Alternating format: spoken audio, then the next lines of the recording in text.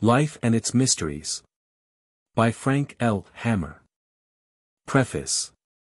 Life and Its Mysteries first appeared in serial form in the New Age magazine, and in response to numerous requests they are herewith published in one volume with their permission. A few revisions have been made and 2 chapters added entitled, Future Life of Animals, and Answers to Questions. This book attempts to explain in a clear and logical manner some of life's mysteries. Mystery, of course, is only absence of knowledge, for when we understand a thing it ceases to be a mystery. But since we never will know all, there will always be mysteries. Some of the views expressed may not appeal to the orthodox or to the materialist, but they will prove acceptable to those who are seeking light regarding the deeper things of life, and to those who have in their home a chair forevermore vacant.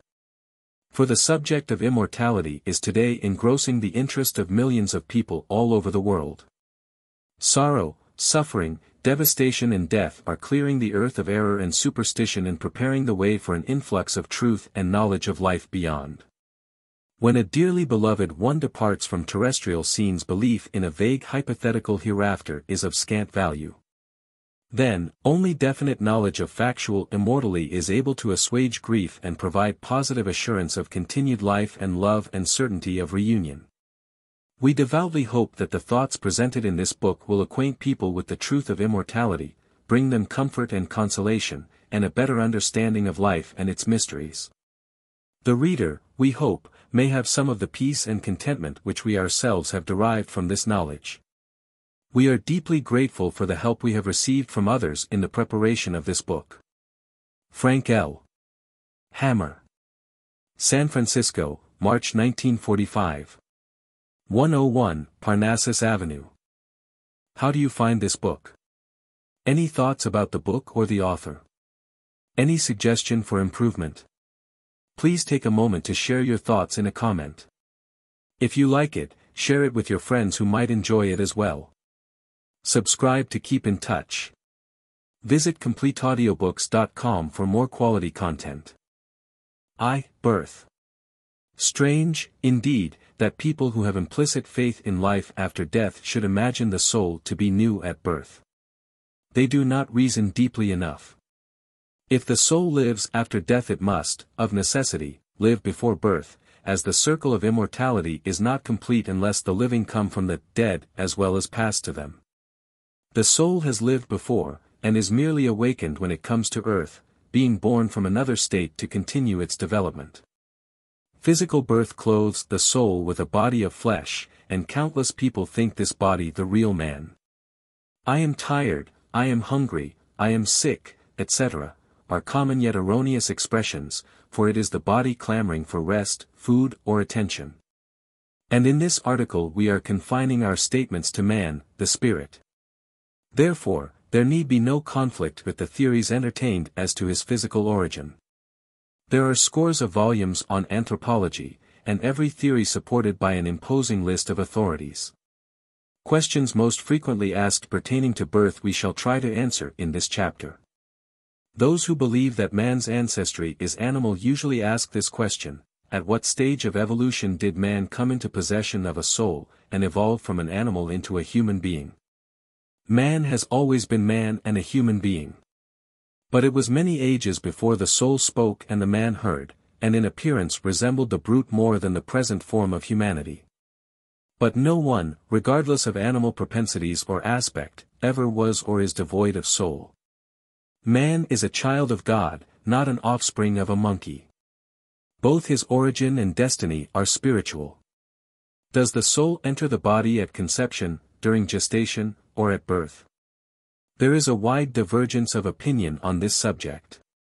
The truth is the union of soul and body begins at the time of conception, but is complete only at the moment of birth. The soul is related to the body as a cause to an effect, and is the matrix from which the body is formed. The cry when uttered by the infant announces that memory and thought have united, and that he is now numbered among the living. But it is only by growth and gradual development that he learns the use of his earthly instruments, the brain and the body. Were all souls created at the same time? There is no age to the soul. It was never born, it can never die. It is part of the deity and partakes of his nature, changeless, eternal and indestructible. When occult students say, he, or she, is a very old soul, they have reference to experience and wisdom. On earth the soul acquires experience through its entanglement with matter. And it is truly amazing how some people can live so long and learn so little. Knowledge and truth are never forced on anyone, and individuals can either hasten or retard their progression. Some souls evolve slowly, others rapidly, and the choice and consequences are theirs. Alas, years do not necessarily make a man wiser, only older. Mysterious as are the ways of deity, we do know that he operates through and with immutable and natural laws. Consequently, how, when and where one is born is in accordance with law, and not an accident. Oh, why was I ever born, we often hear people lament. The answer is, most likely they desired it, or else needed the lessons of the flesh. Others insist, I didn't ask to be born. They probably did, only they don't remember it. Most of us imbibed too freely of lethe water, forgetfulness ensued and, temporarily, memory of our heavenly home has been mercifully dimmed. Most souls are not rebellious at coming to earth, but when told their time of birth has arrived have submitted, even though some would probably have preferred remaining on the other side for a season. Plato tells us, the soul knows all things, learning is only recollection. He discovered that latent knowledge of mathematics and the sciences could be elicited from unlearned men. In other words, the soul exists prior to the body and has opportunities for acquiring knowledge and skill. These it brings to earth in the form of latent capacities and potential aptitudes. Whenever an individual possesses an extraordinary endowment of creative powers, a native ability or aptitude for literature, art or the sciences, we can be absolutely certain it is prior knowledge. The preparatory work was done by the person himself before birth, on other planes of existence, and are not gifts of God as erroneously called. Deity has no favorites, nor does he promiscuously shower unearned powers on anyone. While education undoubtedly excites, exercises and determines the application of talent, it never has nor can produce a genius such as Pope, much less a Shakespeare or a Milton. Nor does genius arise from heredity, for different members of the same family with the same training in every respect will develop different talents. One can be a genius. The other most mediocre, although gifted children are sometimes born in families capable of providing the requisite organization and facilities for its cultivation. However, when a man has genius, he manifests his natural superiority in spite of the greatest obstacles arising from circumstances, heredity, or education. Neither birth nor any of its attendant conditions are ever accidental. The inequalities and injustices arise from the opportunities or lack of them when born. To be well-born appears to have many advantages, but history does not bear out that it is of the greatest importance.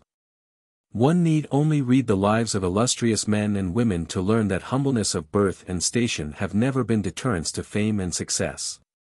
The shining immortals with few exceptions labored under tremendous difficulties, yet despite them achieved glory and acclaim. How one begins life is not important, but how one ends it is. It is no disgrace to be born in a gutter, but it is a disgrace to die there.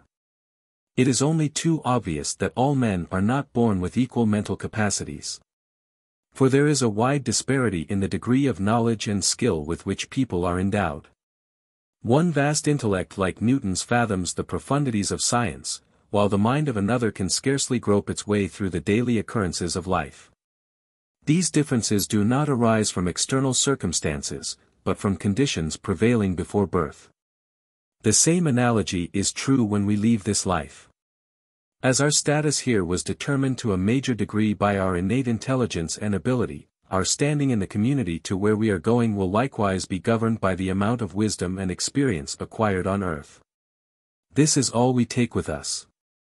Entirely too much significance is given to the relative influence of heredity and environment. Some authorities have gone so far as to say heredity determines destiny. Others maintain that environment is the controlling factor in an individual's life. There is no doubt these factors contribute to the formation of personality traits and habits, but there is a force stronger than either of these, and that is character. Character, or lack of it, is the determining power of life. Many a strong, determined character has overcome the worst kind of heredity and unfavorable surroundings. All spiritual thinkers are convinced that the powers of the mind and soul are derived from their celestial progenitor. There is slight reason for believing that mental and moral characteristics are inherited, although many scientists make this claim. Mozart did not inherit what neither of his parents possessed, nor does any genius. Every man is his own ancestor so far as mental and spiritual endowments are concerned. Spirit is forever master and responsible for the incident of birth. The belief that parents are the creators of their children is one of the greatest fallacies entertained by man, even some biologists. God is the architect of the soul, not parents, who fashion the body only. The individual is a sovereign unit and not at the mercy of his predecessors. He inherits himself and gravitates to the right parents, environment, organism for the manifestation of his tendencies. Every individual is integrated, a center himself from which he operates, is responsible and capable of selection and choice. The lack of affinity between relatives puzzles many people of Earth, for it is not uncommon for brothers and sisters, parents and offspring to feel deep antipathy toward one another. When parents and children meet for the first time on Earth, often there is but little affinity. Occasionally they are old friends brought together again through birth, and then there will be genuine affection. Antagonistic souls, those who have violent hatred for each other, have met before birth and accrued karma which they are now expiating. They have not been permitted to choose their environment, and this explains in some measure why you find such odd persons in groups where they do not seem to belong. They actually do not belong there, yet in order to have earthly expression take the opportunity open for birth, and come in an environment that is not the best for them. We often see, in families of several children, one who has peculiar traits of character and personality entirely foreign to the others.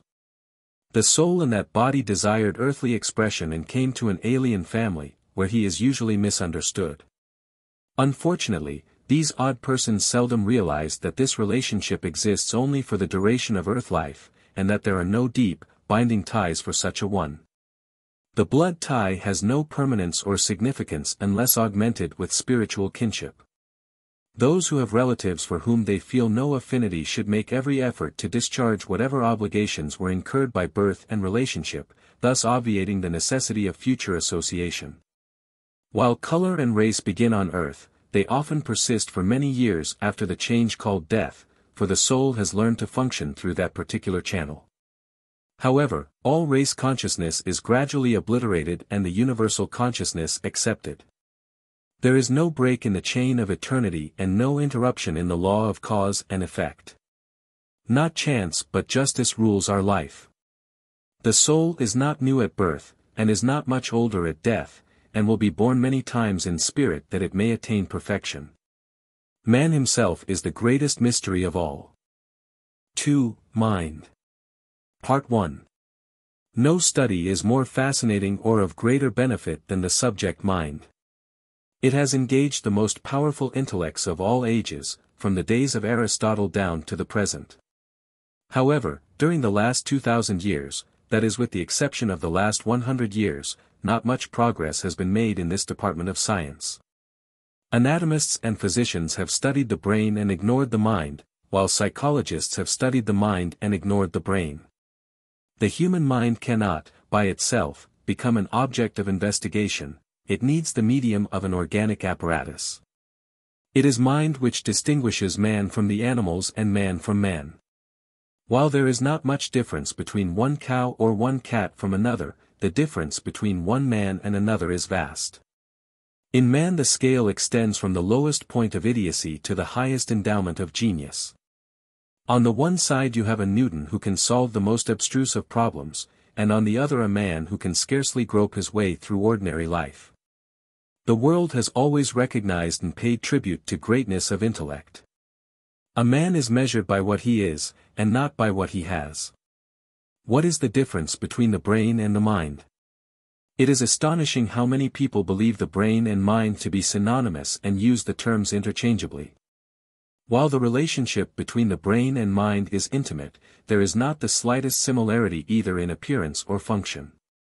Their composition and activities differ as widely as the radio from the ether waves. The brain is a human radio, a receiving station or instrument. The mind is analogous to the ethereal atmosphere surrounding it. Yet another comparison. The brain is the organ of the mind just as the eye is the organ of vision, or the ear of hearing. Naturally, the perfection of seeing or hearing will be in relation to the perfection of its organ. The same analogy applies to the mind. Thought does not originate in the brain, nor is it created by the brain. And it is the mind which remembers, not the brain cells. It is the ego, the I, which thinks, mind is the substance which I uses, and thoughts are the tools. Thoughts are transmitted to the brain from the mind, and it therefore follows that the brain influences and determines the type and quality of thoughts received. The matrix is unalterable.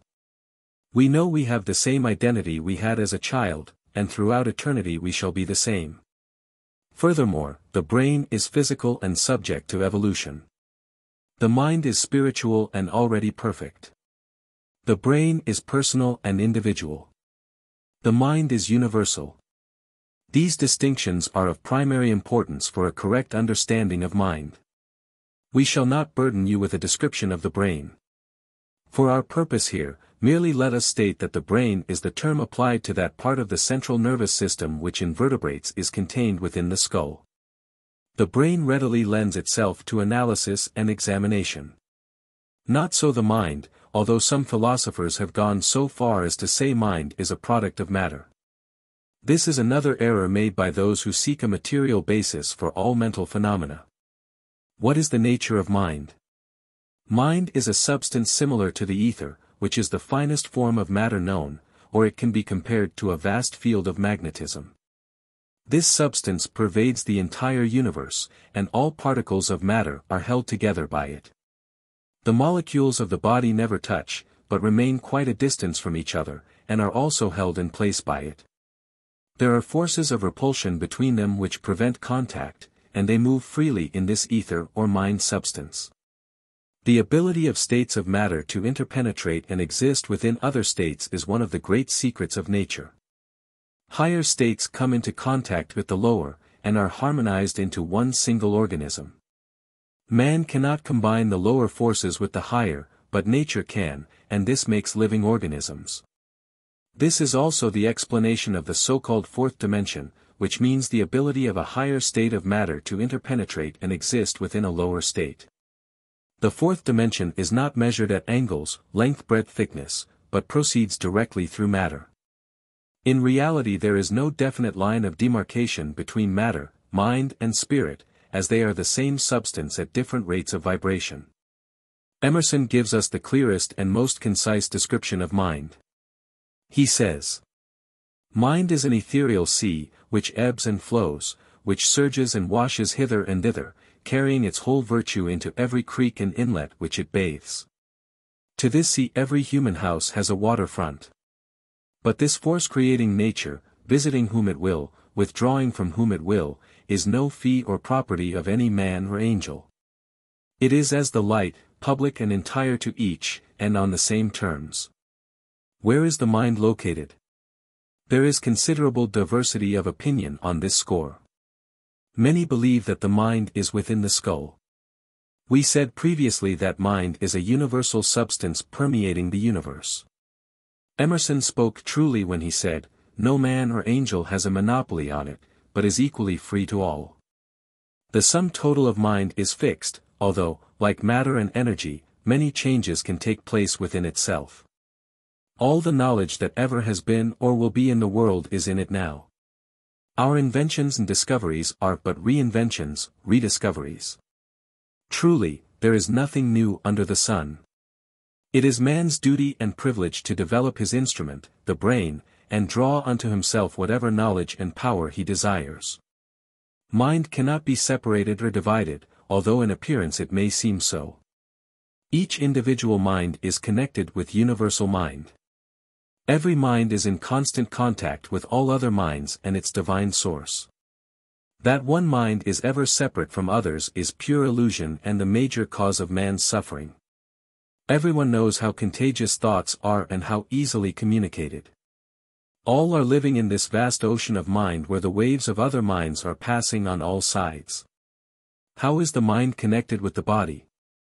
Practically all philosophers and thinkers have believed the activities of the mind to be in close connection with the brain. But that the brain is the sole seat of the mind is as erroneous as the belief that the mind is in the skull. There is no clearly defined spot of which we can prove that here, or there, at this place, the mind comes into relation with the cerebral organ. The mind exerts its influence through the parts of the brain, which differ according to the muscles or functions to be employed. All the parts of the brain are connected, but there is no common center through which all these activities pass. The brain is the primary, but not the only vehicle of mind. The brain is the physical instrument without which no mental act is possible in a material world. There are no faculties so purely mental as to have no connection with the body. The primary seat of consciousness is in the brain, but there is a secondary one in the solar plexus. Mind is dependent on the body, not for existence, but for the power of acting in the material world. Mind can function without the body, but not the body without the mind. In reality, the mind functions much more actively and freely without the impediment of its physical instrument. This is demonstrated during the dream state, hypnosis, trance and astral traveling. The mind, though intangible, is the real structure, like a field of force, says Stromberg, the famous scientist and astronomer. Prophecy is no more wonderful than memory. Part 2. How many minds have we? Much confusion has arisen due to the different terminologies by which mind is designated and the numerous minds man is supposed to have. One hears expressions such as subconscious, unconscious, superconscious, conscious, animal and human mind, lower and higher, subjective and objective, that the layman gets bewildered, and fails to progress as he otherwise might. Man has one mind, not numerous or several minds, but one mind capable of functioning in manifold ways. The simplest differentiation of mind activity we have found to be the conscious, subconscious and superconscious. One frequently hears the subconscious spoken of as the unconscious mind. These terms are a contradiction and an impossibility. Mind is always conscious. Because we, the self or ego, are not conscious of its activities does not indicate that mind is not functioning or that it is unconscious. We are aware only of that phase of mind manifestation to which the self is identified, but the entire mind is conscious all the time. The mind is fully awake during sleep, anesthesia, and when the brain is unconscious due to injury or disease. The brain may not be receiving impressions, but nevertheless they are registered in the subconscious mind. No manifestation of mind is more alert and active than the subconscious. It never rests or sleeps. It is the storehouse of all experiences and race memories. It is this mind which takes care of the vast demands of the physical body, regeneration and healing. It can be trained to become a most efficient and helpful servant. But it is capable of being only a servant, and should never be permitted to be master. Is memory in the brain or the mind? Memory is not in the brain cells or neurons, but in the mind. Memory is a faculty of mind using the brain for its instrument. Memory is that faculty which stores every impression made upon mind and retains it as subconscious knowledge of previous thoughts, sensations, perceptions or other mental experiences, capable of being returned to consciousness. This process of returning memory records of former experiences is properly called recollection, and may be voluntary or involuntary. Memory is the storing function. Memory is the library in which life's volumes are stored. The librarian is recollection. Plato said, "The soul knows all things, learning is only recollection." The imperishable mind substance records every wish, desire, thought and act of life. Nothing is ever lost but is registered for eternity. The thoughts and acts are reproduced on the sensitized mind substance similarly, as music on a disc. Of course, with this exception, phonograph records can easily become damaged or broken, while it is impossible in any way to deface or destroy what is engraved on the mind substance. Because something may be forgotten does not mean it is out of mind. A great many forgotten memories can be revived with hypnosis and frequently come to the surface during delirium and anesthesia. Life's imperishable record has various names, the Orthodox referring to it as the Book of Life. Others, the Judgment Day, the Akashic Record, or the Astral Light. It is this record which is man's judge when he comes before that higher tribunal where absolute justice is meted out, and which determines his place in the heavens. Not only man but everything which exists has its own imperishable record. Animals, plants and minerals are likewise surrounded by their auras. And it is a comparatively simple process for one whose spiritual faculties are well developed to read this record of life in both animate and inanimate forms. He can look into an individual's life and read any page therein. The first hour of life is just as easily read as yesterday's. To explain this process more fully we will quote from a famous seer of the last century. The spectral forms of the long ago are indelibly fixed in the astral light, which is the spiritual atmosphere of the universe. Where myriads of forms hang on the gallery walls in an imperishable world of spiritual entities. Nothing that ever has been is lost to the vision of the seer, nothing that now is can be hidden from his piercing gaze, nothing that shall be is wholly veiled from his prophetic glances. A few years ago a prominent motion picture producer said over the radio, that he saw the possibility, through the law of vibration, of getting in contact with any event of the past, no matter how remote. For example, instead of reading Lincoln's Gettysburg speech, or the Sermon on the Mount, we could get in rapport with those particular vibrations, and see and hear the great emancipator and wise master just as they were then. Impossible, you say? Not at all. This was a prophetic vision of an inspired and advanced mind. However, one thing is certain, when this occurs, histories both biblical and secular will have to be rewritten. Do animals have mind? Most people at some time or another have speculated on the degree of intelligence possessed by animals, particularly the dog, horse, elephant and ape. All animals manifest some degree of mind. Plants too, show wonderful ingenuity in devising plans for catching light and moisture, attracting fertilizing insects, preserving and scattering their seeds. Appetency is the term usually applied to mind in the vegetable economy. Chemical affinity is the operation of mind in the mineral kingdom, while instinct is referable to the intelligence displayed by animals. Animals live in the same ocean of mind substance as does man, but they have not man's complex nervous system, or his highly developed brain. Animals are equipped with the type of brain best suited for their specific requirements, no more nor less. All creations are provided with the organization most compatible with their needs. However, there is a vast difference in the amount of intelligence possessed by the highest level of animal life and the lowest level of human life. Human beings have extra neurons which make culture and progress. Man has the power of modifying and altering his environment and circumstances, which in turn will act upon him in the future. He has the power of choice, of free will. He can anticipate the future. The animals cannot. No one can, for instance, imagine a dog or an ape sketching out for itself what it is going to do tomorrow. It has been pointed out that birds and insects' reflexes are so perfect and numerous that they can evolve much further in a progressive way. They do it all because they cannot help it, like a machine set in action. Birds build their nests in the same way, with the same materials as their ancestors, and make as good a job of it the first time as the last. All their actions are in regular sequence, one action being the predecessor and initiating cause of the following event. How differently this faculty operates in animals and man. The beaver has constructed his dam the same since the first beaver was placed upon earth. The swallows build their nests exactly the same. The spider spins his web, without the slightest deviation from the original pattern.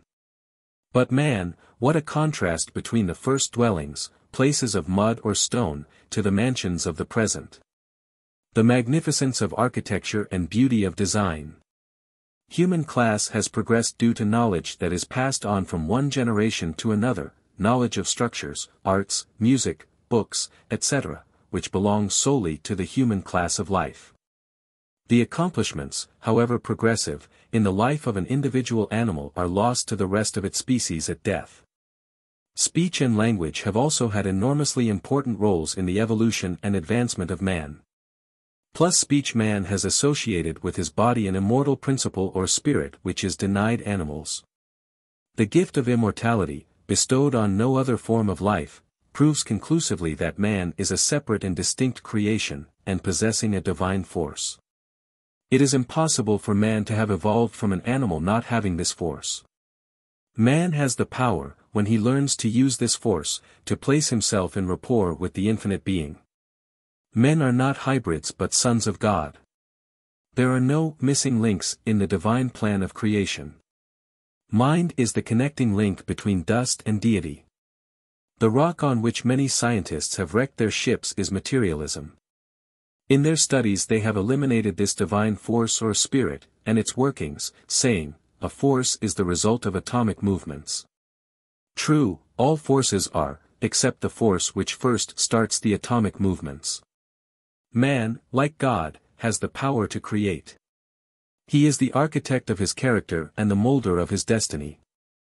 Thoughts are the tools man uses to bring about whatever condition or change he desires. The lowest manifestation of mind is sensation, the highest, imagination. There are beings higher than man as man is higher than an insect. All are partakers of universal mind. There is only mind, universal mind. Our mind is the use we make of this mind. 3. Thought. The mystery of thought. In infancy our bodies awaken to enjoy the world into which we are born. Then our minds awaken to curious questioning and restless desire for knowledge. Then our souls awaken to conscious search for life's spiritual meaning and purpose. What is thought? Thought is a product of mind, not the brain.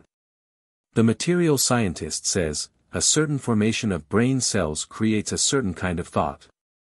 Whereas certain thoughts produce a certain brain cell formation. Thought has the same relation to the mind as the wind has to the atmosphere, for thought is the mind's vibration, and thinking is the process of setting the mind into motion. Where do thoughts come from?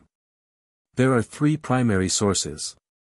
Firstly, it is possible, through deep, spiritual contemplation, to receive thoughts directly from universal mind. Every human being can contact his heavenly Father without the aid of any intermediaries, either spiritual or physical. To be pure in heart is the only stipulated requirement. Secondly, many thoughts emanate from the subconscious mind. Deep within this mind there takes place an involuntary accumulation of impressions and suggestions which come to the surface after a more or less prolonged gestation. Indeed, this storehouse of memory, this record of life, is a prolific source of thoughts and many people are entirely too much under its influence.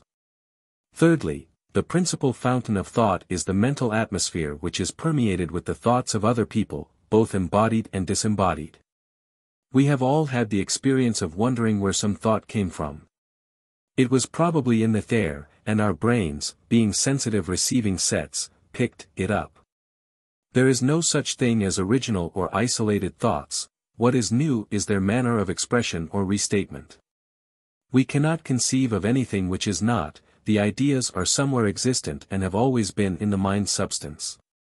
Our task is to give new shape and semblance to the thought elements which otherwise remain undifferentiated and formless.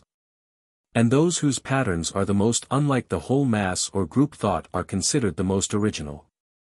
Thoughts resemble the temperament of the person in whom they appear. Consequently, no one's thoughts should constitute another's authority any more than every head should be forced into a hat of fixed pattern or unalterable dimensions. Many people are totally unaware of the power of thought and the effect it has upon their lives. These people invariably consider failure, misfortune, unhappiness, and numerous other undesirable conditions as things that just accidentally happen, whereas they are created by the individual's wrong habits of thinking. Similarly, liberation from these conditions is achieved through right thinking. In order to change the outer environment, it is necessary first to change the inner. If you do not want an undesirable fate or future, do not contemplate an undesirable one. Think about what you do want, not about what you do not want.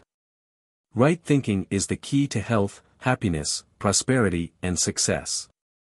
The power of thought can either fill our lives with good or leave them utterly empty. Everything one needs for his well-being exists in the universal mind. It is ours for the taking, for we are heirs to the kingdom of God, co-sharers with his opulence, wisdom and love. Plato said, all reality exists in the mind.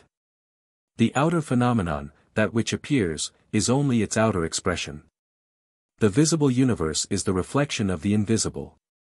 Everything in the universe had its origin in thought, wrought out and preserved in stone, iron and wood, which upholds all structures from a toy to a battleship. All art, literature, music, law and religion existed first in the mind. Burn all books, destroy all churches, demolish all art and they would all be embodied again and again through thought, the creative force, for it is impossible to destroy mind wherein exists their eternal pattern or idea. Thought is the power that heals. Disease, like all else, has its origin in mind, therefore, the mind must be healed first. The mind must become harmonious before the body can be, because mind through thought is the power that rules and governs the body. People have been killed by thought. Fear and worry have buried many of their victims. Hatred, envy and jealousy have wrecked countless lives. Poisonous thoughts affect the body like poisonous drugs. Persons in public life have been made deathly ill and often their lives shortened by the volume of destructive thoughts sent them on the ebb tide of popularity. This has happened to practically all reformers, leaders, religious and moral teachers who labored for the welfare and upliftment of humanity. Men, animals and plants all grow from within. Life is sustained by the drawing in of congenial matter and by the expulsion of foreign matter. The law of attraction is found throughout all life. Our mind always attracts thoughts which are akin to our own and resists those opposed to our mental constitution. The mental atmosphere is filled with thought forces from which we attract only those which are like our own. If you are gloomy, sad, full of worry and vexation, you are certain to attract similar thoughts, which will make you sadder and more gloomy. On the contrary, if you are confident, hopeful and cheerful, you will attract that kind of thoughts to you. Mind, like the body, grows on the food which nourishes it, and takes on the nature of the thing it dwells upon. And the food of the mind is thought. Therefore, the mind either becomes refined, sensitive, spiritual, or gross, material and dull. Determined by the nature of thoughts which constantly occupy its attention. Thoughts are reproduced on the countenance. Sensual thoughts create a sensual face, spiritual thoughts create a beautiful, spiritual expression. Not only does our youth leave us, but our face tells how it has left us. Faces are open books wherein is written the history of our thinking. How you have thought is revealed by the lines indelibly engraved in the palms of your hands, by the shape of your head and how you walk. An index to the thoughts of another is to imitate his posture and walk, then observe the effect it has on your thinking. Involuntarily, you will feel and think as the person you are imitating. There are no secret vices or habits. They are loudly proclaimed on the countenance. Emerson truly said, "What you are speaks so loudly no one can hear what you are saying." Thoughts are the essence of heaven and hell. People say there is no hell, yet have one in their hearts and carry one around in their minds. For heaven and hell are not localities, but states of consciousness. And what matter where I be, if I be still the same? Persecuting memories, or a condemning conscience, put a man in Hades whether he lives upon this earth or elsewhere. Peace of mind and serenity of spirit are bliss. And the heaven we will find on passing over is one we have prepared by our thinking and by the service rendered to our fellow men. Few pleasures are comparable to a trained and cultivated mind. The mind is developed by thinking and not by cramming it with other people's thoughts and opinions. It is not a bucket to be filled, but a dynamo to be set into motion. There are no limits to its accomplishments, for the soul already knows all things, we only need to develop our instrument so that it can draw upon this inexhaustible storehouse of knowledge. A mind which has been strengthened by discipline can meet vicissitude and disaster with greater fortitude and courage. And it is never too late to undertake its cultivation, for, unlike the body which attains its zenith early in life, the best years for mental productivity come in the latter years after the body has lost its prime. It is impossible to learn anything which will not be of use to us sometime. There is a true story of a professor at Cambridge who, at the age of 80, began the study of Latin. When asked by curious observers of what use Latin would be at his age, he replied, "I intend to use it in my next life." As today our powers are not of heritage only, but acquirements from previous lives before coming to earth, so studies today undertaken, no matter how near to the evening of our days, will surely bear fruit, not alone in our present life, but in the future. Guard well thy thoughts, for thoughts are heard in heaven, is a literal truth and explains the efficacy of prayer. For thoughts are the links between invisible substance and the visible form.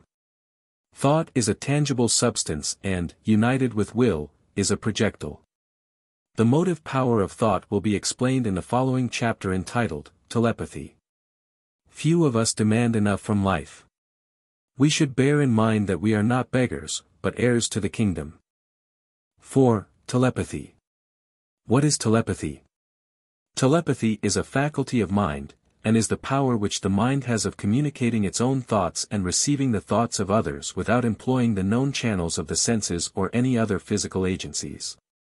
Telepathy is no recent discovery nor is it occult in manifestation, but is old as thought and normal as thinking.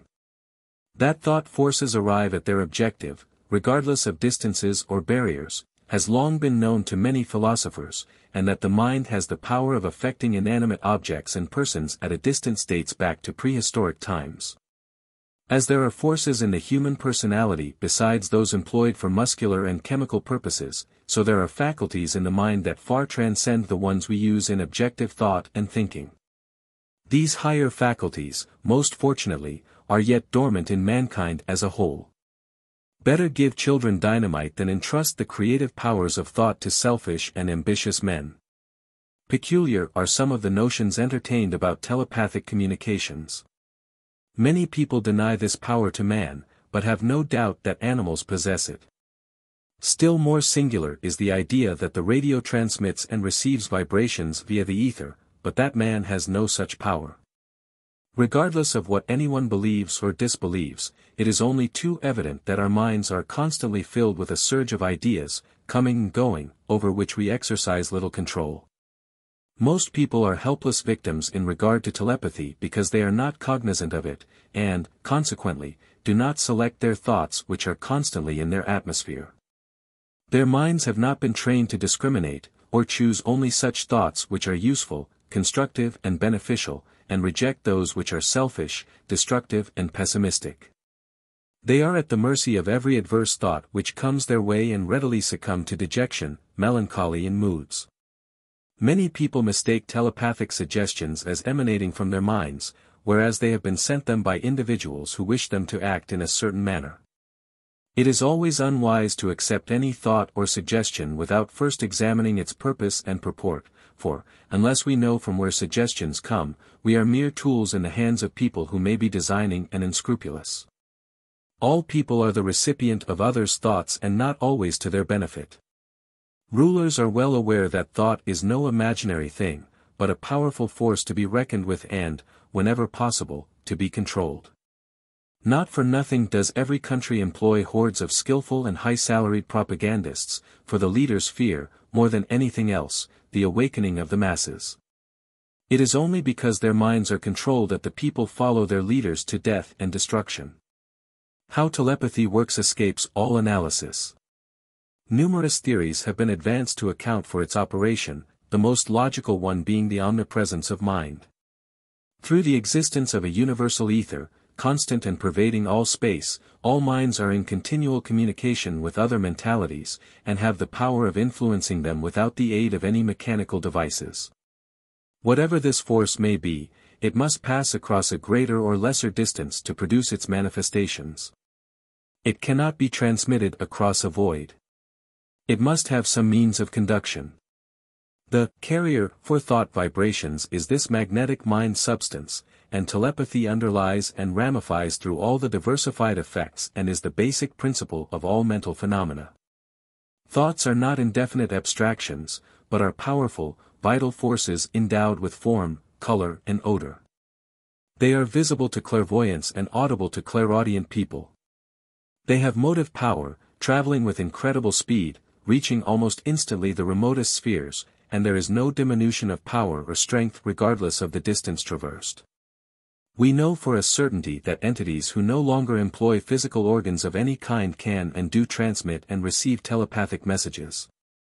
Uninformed people often scoff at telepathy on the grounds that experiments performed are frequently far from being accurate or reliable. Telepathy is perfect. But telepathy as a faculty and as a mode of communication are entirely different. One is the method of communication, the other is the mind's ability to communicate in that way. They are as different as thought and speech. There is the ability to think, while language is merely the system of symbols used for the expression of ideas. Everyone has experienced difficulty with the ambiguity of words. We have certain thoughts in mind, but when conveying them to the mind of another, in speaking or writing, often an entirely different idea is formed.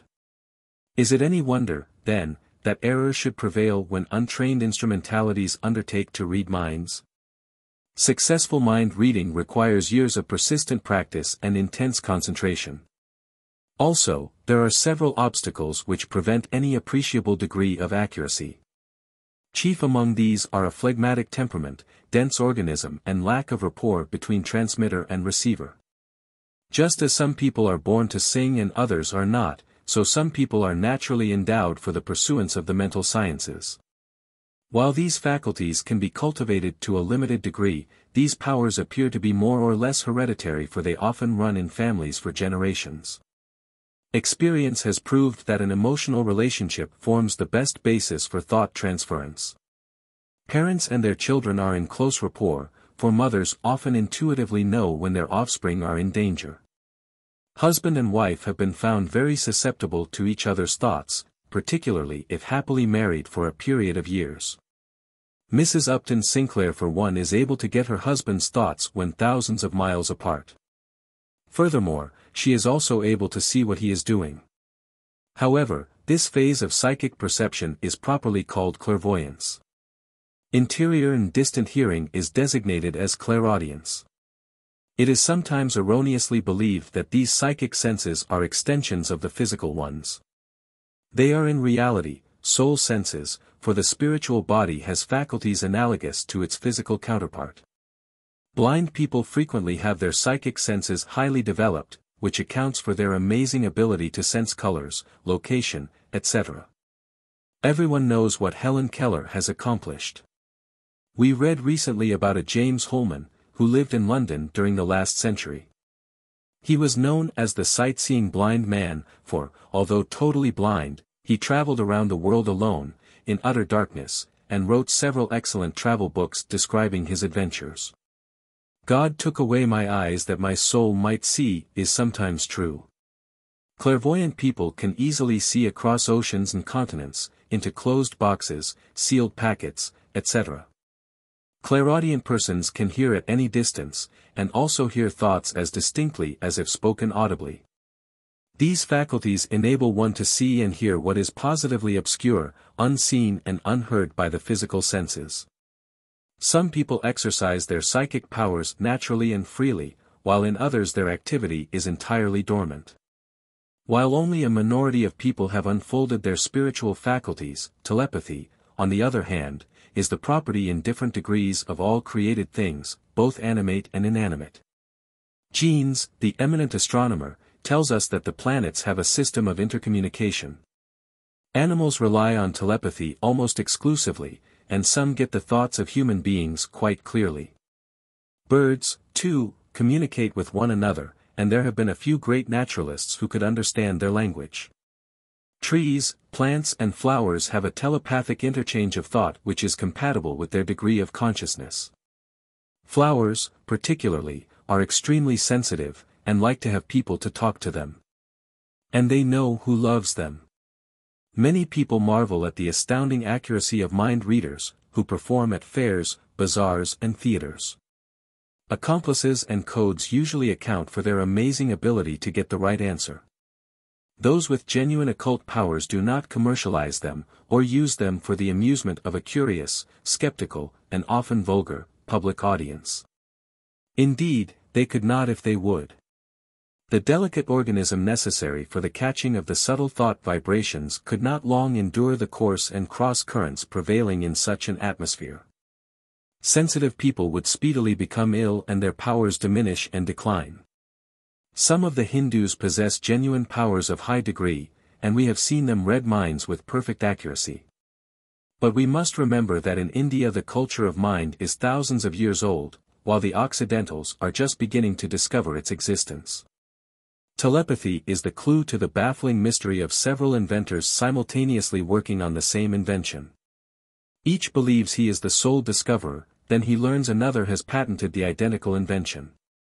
It is said that when Professor Bell was perfecting his telephone, at least 3 other inventors were developing the same thing. In wireless telegraphy Marconi had 3 competitors, and, in many other inventions, who was first is still in dispute. Men think ideas emanate from their minds, whereas ideas are in the air, and inventive minds are naturally in rapport with the same ideas. This is also true with composers, musicians, writers, artists, all those engaged in creative work. They unconsciously draw upon this mental force that generates rays in myriad directions, and the sensitive souls catch most readily these helpful influences. Telepathy is the foundation for the efficacy of prayer. If thoughts were devoid of power and locomotion, prayer would be of no avail, but we know that all prayers are heard. That prayer is answered is a fact that few will deny, as many people have received its benefits and blessings. However, mechanical mumblings and glib recitations are not prayers, these come from the lips and die on the lips. Prayers, the cry of the soul in distress, the travail of the spirit, a moan of anguish, these are heard in the highest heavens and are always answered according to the need of the individual. This earth would be a dreadful place and life an unbearable experience if our Heavenly Father ignored our needs and was impervious to our despair and affliction. God has not abandoned this world nor forsaken His children. He hears their cries and, through His emissaries, administers unto them. It is by means of telepathy that we can communicate with the dwellers on the other side, for communion with the saints is a fact whether men ignore or deny it. We can send messages to the disembodied far more easily than to those in the flesh, because in their case we have not the heavy, physical matter to penetrate, but can contact the mind directly. Furthermore, as thought is the language in the world of spirit, no misunderstandings arise. Space, not even millions of miles, is no barrier, but it is our dull unreceptivity which prevents reception of thoughts. Our loved ones, over there, not only know what we are doing, but know what we are thinking. And the people of earth do not realize the agony and heartbreak that is experienced when they see that we no longer remember or have ceased to care. A loving thought is as welcome to the senses of the disembodied as is here a loving word or tender caress. If earthly people could only know how much comfort and happiness is derived from these thoughts of love and remembrance, surely none would be left lonely and neglected. When a soul departs from this life, he should always be accompanied by thoughts of love and peace, by aspirations for his progression. The beloved dead assuredly have a claim on our love and care, and should never be forgotten and ignored when our kind and loving thoughts can reach them instantly and are treasured beyond all price. Precious stones have their evolution and pass through many stages before reaching perfection. The most precious jewel of all is the soul. The truth. There never has been a time when the desire to know the truth was so prevalent and strong. There never has been a time when there were so many intelligent men and women who were not content with surface knowledge, with the appearance of things or doctrines based on personal authority. They seek to penetrate into the hidden causes of things. In this advancement many mistakes will be made, much will be discarded, but it will only be the chaff which has served its purpose. What is truth? Truth is an emanation of the deity. Truth is the accurate verity and reality. It is the understanding by the mind of that which actually is. It is the unchangeable amid the changeable, the substance behind the shadow, the permanent within the transient form. Truth is a constant, not a variant. It cannot be added to or diminished from its sum total. How can we know the truth? Truth has clearly defined characteristics by which it can be recognized. Among these attributes are its immutability and infallibility, which we see demonstrated in the natural and spiritual laws, for example, in chemistry, mathematics, physics, astronomy and music. These are exact sciences because their underlying laws of truth have been discovered. They are truths to all people everywhere. Truth operates just as undeviatingly and unerringly in other departments of life, only its laws are not so well known.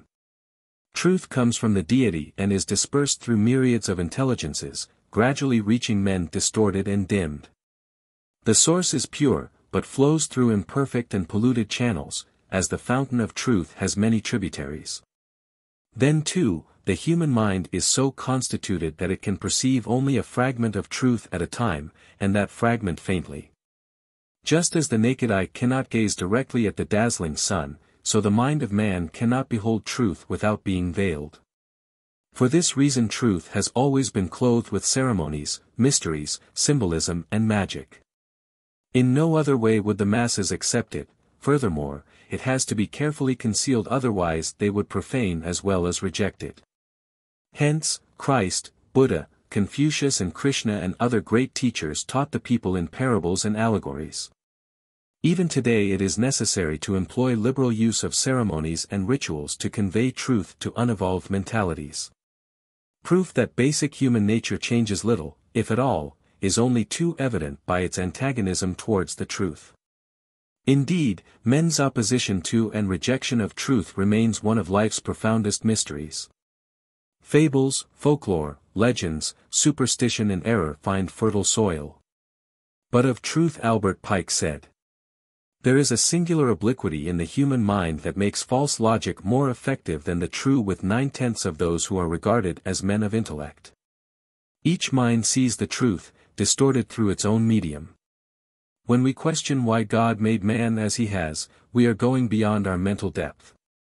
However, if he had wanted all men to think alike, we can be sure he would have created them with that capacity. But since men are in diverse stages of unfoldment and their minds enshrouded in various degrees of ignorance, it is necessary to have different aspects of truth. Hence, the importance of being tolerant with those who choose to worship God differently than we do. All truth leads to the same goal, and all religions and philosophies which have stood the test of time contain some element of truth, otherwise they would have perished. Rarely is it wise to uproot another from his accustomed belief or way of worship because we may think our method superior. It may be better for us, but not for him. If our religion is actually superior, the only way to convince him of it is by a superior way of living. Proselyting and propagandism are discouraged by advanced teachers, who tell us the best way to help others is to illumine the path they are in, for when a person has outgrown a particular faith or creed, it will no longer satisfy his needs and he will of his own accord seek another more compatible with his developing nature.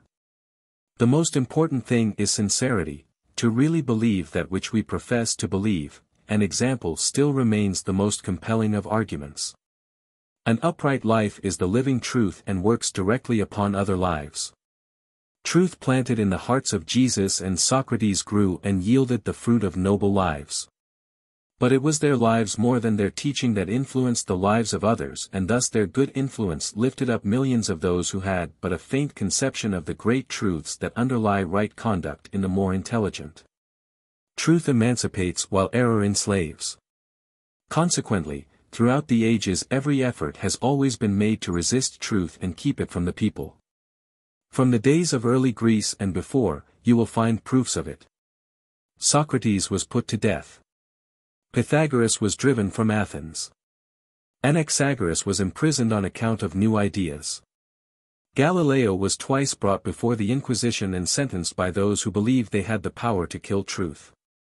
Descartes, Aristotle, Newton, and Harvey were persecuted and condemned by those who thought truth could be destroyed.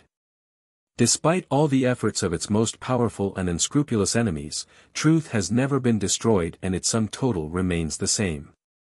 Those who profit from exploitation of the masses may temporarily suppress it and plunge the world into darkness, but there are ever a few brave souls who keep the truth alive and prevent its enemies from totally extinguishing it. There is the same hostile antagonism to truth in the year of our Lord 1945. Its exponents are silenced today just as effectively as centuries ago. The method is different, that is all. Now they are morally crucified and socially stoned. The cruelty has been transferred from the physical to the mental plane. Its changelessness is another characteristic by which truth can always be recognized. Whatever varies with time, place, race or creed is not truth, but a temporary expedient, substitute or counterfeit. People often remark how truth changes. For they discover that the truths of childhood and youth are no longer true in maturity and old age. Often prevalent beliefs of one century are discarded as utterly false in the succeeding one. For example, look at the school textbooks of 50 years ago and observe what radical changes have been made. But truth does not and cannot change. If a thing is true today, it will be true tomorrow and forever. If a thing is true in the beginning, it will be true in the end. What does change, however, is one's conception of the truth or eternal principles. As one grows older and perhaps wiser, his outlook upon life changes, his mental horizon expands, his intellectual and spiritual natures deepen and develop, and, consequently, he sees the same truth in another light, or perceives a larger view of it. Then, too, most of us during our early years were indoctrinated with beliefs contradictory to facts. Many absurd theories and peculiar doctrines have been promulgated under the guise of truth. But believing a thing does not make it true, nor disbelieving it, untrue. People frequently confuse laws and decrees enacted by rulers for the government of men as truths. There are no such things as man-made truths. Man cannot create truth. He can only discover it. That which is created by man can be destroyed by man. Truth is absolute. It is a fallacy to suppose that truth can ever be relative. Truth never conflicts or contradicts. For truth blends with truth as light blends with light. All the religious founders taught the same truths, the same cardinal principles. The hatred and animosity existing among their followers is not due to fundamentals, but to their accretions of theologies and doctrines. Simplicity is another of truth's characteristics. Never is truth complex of structure or difficult of comprehension, but so simple is its language that even little children can readily understand it. On the other hand, error is always contradictory and so abstruse no one can make any sense out of it. The pure and undefiled mind of a child is a perfect receptacle for truth and, consequently, its perception of it is accurate and acute. Conversely, the minds of adults adulterate all they contact, including the truth, for truth, like water that flows through impure channels, becomes polluted and contaminated. So, if we are desirous of obtaining truth undefiled, we must keep its channel, the mind, as free as possible from obstructions, unclean, selfish, intolerant and hostile thoughts. Moreover, truth, like a mathematical equation, always proves itself. All truth is demonstrable. St. Paul the Apostle once exhorted his brethren to prove all things, hold fast that which is good, and a better precept never was given.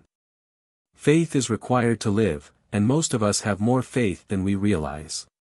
Yet faith is no substitute for knowledge, but should be used in conjunction with it. And, when we are looking for actual facts concerning this universe, we should not be satisfied with faith alone, but should endeavor, by all the means at our command, to see whether the things represented by faith are truly as they are represented. Otherwise we are apt to accumulate more fables than facts. Better an ounce of truth than a ton of theory. Faith has the same relation to knowledge that a scaffolding has to a building. When the structure has been completed, we can dispense with the scaffolding. And so it is with life, we need faith until we know. We must rely upon faith where we cannot see and when we do not understand. Departure from truth results in intellectual suicide. The inevitable fact that no one believes or trusts the habitual liar is bad enough, but this is not the only or the worst penalty for intellectual dishonesty. His faculty of discernment becomes so blunted from misuse that he can no longer recognize truth. Hence, he is victimized by those who practice deception and dishonesty. And, as he is unable to distinguish truth from untruth, he often follows false prophets who lead him astray, even to destruction and to death. Those who know the truth and live a lie close the door of heaven upon themselves. While those who live a falsity believing it to be truth will attract to themselves those who will enlighten them. There are those who insist it to be of minor import whether their beliefs are true or not. Such people can be likened to the foolish man of the Scriptures, of whom the Master spoke, a wise man, which built his house upon a rock, and the rain descended, and the floods came, and the winds blew, and beat upon that house, and it fell not. For it was founded upon a rock. A foolish man which built his house upon the sand, and the rain descended, and the floods came, and the winds blew, and beat upon that house, and it fell, and great was the fall of it. He who builds his house of life on truth builds upon an eternal foundation. He who builds his house of life on error builds upon a shifting and unstable foundation. Eventually, all those who preter or mistake falsities for truth must retrace their steps and enter the lofty and enduring road that leads toward God. The truth or secret of things is revealed from within. Neither time nor clime alter truth. 6. Free will. In a universe governed by unalterable and immutable laws, have men free will, and, if so, how much? Or are the Mohammedans correct in their belief that a man's fate is bound around his neck at birth?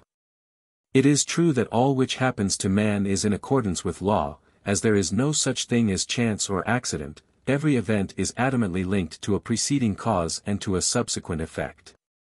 But that man is devoid of volition and a puppet in the hands of a higher power is contrary to logic and contradictory to divine nature. It is debasing the deity to think that we are enmeshed in the web of life, futilely trying to extricate ourselves like flies entangled in a spider's weaving.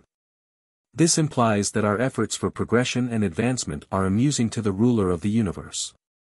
Such a concept makes God a lower creature than man, for no earthly father would hold his children in bondage when he had the power to free them.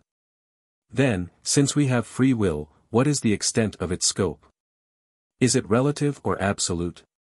The freedom of the will is real, although it is also relative and conditioned. Man is surrounded by necessity, but is free to choose. In other words, man is both bound and free. Man is bound or conditioned by inheritance, environmental limitations, physical constitution, habits, prejudices, ignorance and transgression of natural and spiritual laws. He has also inherited a brain having a certain anatomical structure, and physiological aptitude and quality. In childhood and youth he had an environment not of his choosing, the influence of parents, home and school surroundings and education, when his nervous system was most impressionable. His nervous organization and personality have been built by what he has inherited and what he has acquired from environment. It is with this behind him that, when he arrives at maturity, he has to use his brain in shaping his further course of action. Choice and free will he has, but with the instrument he has inherited and modified by early years. For this reason, environment, training and education are so important. But the power to do must not be confounded with the power to will. One is limited, the other is unlimited. Men are conditioned by all of the aforementioned, but principally by their karma, or the law of cause and effect. The operation of this law creates destiny, and destiny is fixed. It is not uncommon for people to find themselves in distasteful situations and painful predicaments from which they are utterly unable to free themselves. They rail and wail against their luck or fate. But neither mythical luck nor fickle fate is responsible for their plight, for they have forged the chains now binding them. True, it may have been done in ignorance. But ignorance of the law excuses no one, whether on the physical, moral, mental or spiritual planes. But, as we created our destiny, we can change it, and we have within ourselves all the necessary power to change our life and environment into one of our liking. But the change must come from within and not without. Instead of attempting to change our environment, we should change ourselves, and the environment will automatically respond. Moreover, there are certain fixed principles in life which men must obey. For these will ruthlessly discipline or destroy those who attempt to pit their will and strength against them. No man can, for example, violate the eternal verities of honesty, decency, love and brotherhood without paying the penalty. This applies likewise to all natural laws. No amount of supplication, prayer or agony will change these laws one iota. Stick your hand into the fire and shout to the Almighty till your voice is gone, but your hand will continue to burn. So with all natural laws. You violate these laws by starting certain causes, the effects will follow as surely and inevitably as the pain follows the burn on the hand. Karma is both immediate and remote. Many causes now obscure, were initiated prior to earth life and are exhausted here. Similarly, we are daily establishing other causes whose effects may not be apparent until we have passed over. Hence, the great importance of starting only those causes whose effects will be beneficial. For this is certain, whatever has been set in motion and whatever has been commenced must be finished. There is no cessation, suspension or modification of this law. By every thought, desire, wish and act we are creating future karma or destiny, either good or bad, from which we cannot escape. What is the will? Is it a primary or secondary urge? Will is the self in action. Wherever there is true volition, there the ego is expressing itself. The strong-willed person has achieved a sufficiently stable character that determines the issues of each conflict. His desires are classified and subordinated to purposes and ends upon which he has previously determined. The weak-willed individual is the slave of his desires and appetites and tries to satisfy them all, no matter how destructive and disastrous they may be. Though apparently we are all born with a fixed capacity of intelligence, which cannot be increased, it can, however, be trained or left untrained. But we need be under no such fatalistic predetermination of character. That is the product of training, and, later, of personal choice. Anybody except the outright imbecile or idiot, too stupid to profit by example, can be developed into a decent, normal, useful person. If he becomes a criminal instead, it is not because he was born so, but because he chose to be. Otherwise, why subject him to punishment? All systems of punishments are based on responsibility and accountability which, in turn, rest on the relative freedom of the will. All men realize that a plea of no free will would be a feeble defense in a court of justice, and a much weaker one before their conscience. Furthermore, men never deny responsibility in connection with their good deeds. Only when their choice has been unwise or unethical do they attempt to disclaim accountability.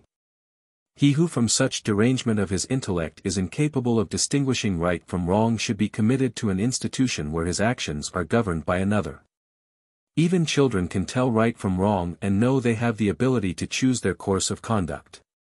When little Willie breaks the neighbor's window or pilfers from his mother's purse, his parents do not excuse him on the ground that he has no free will. But instead, impress upon his mentality, or anatomy, that the consequences of such actions are painful. Later, nature teaches him that retribution is inevitable and a fundamental rule of life, and that transgression brings with it an absolutely set payment as basic as a burned hand when exposed to the fire. I do not believe in free will, you say. Well, the very fact that you are at liberty to believe it or reject it proves you have choice. Otherwise, there would be no alternative. So long as man has the power to think, he has the power to choose. Life is a succession of choices, and, when we do not like the consequences of our choices, blaming the deity is foolish and futile. Instead of wasting time in useless regret and vain excuses, we should determine to be more careful now.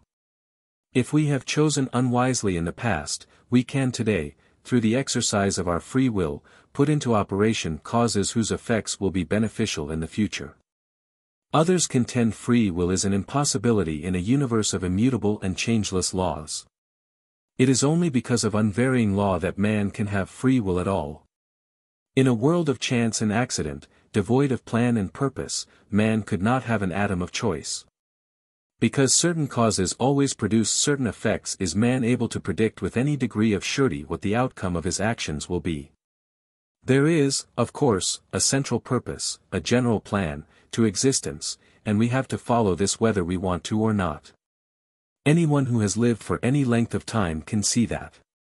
For human affairs are subject, like the rest of the universe, to general laws and, in a large view of men's activities, free will can be left out of account and necessity takes its place. Kant says that the force of circumstances is too strong for free will, and that the laws may be traced in the conduct of a mass of human beings, which are invisible in the individual. The Creator of the universe has a plan and purpose to which all created things are subject.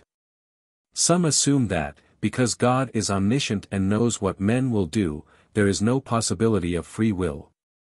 God's omniscience does not preclude men's exercise of choice any more than children are deprived of freedom because their parents usually know quite well how they will react under different circumstances. And this is certain, if only God's will prevailed on earth, it would be a paradise. But, simultaneously with men's exercise of their will began the existence of evil.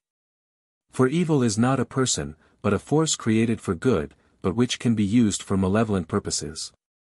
Man's perverted use of this force has brought into the world suffering, sorrow, misery, disease, war, pestilence and all manner of ungodly conditions.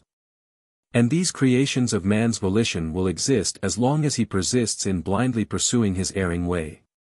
No perspicacity is required to realize that absolute free will without absolute wisdom would be an unmitigated curse.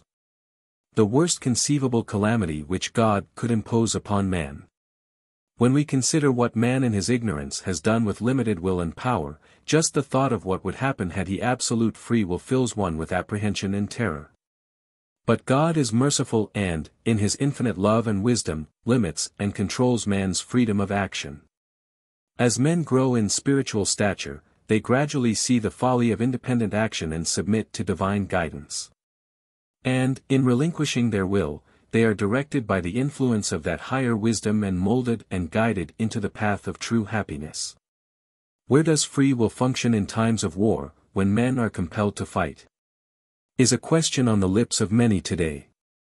Free will is never entirely abrogated, for there is always an alternative.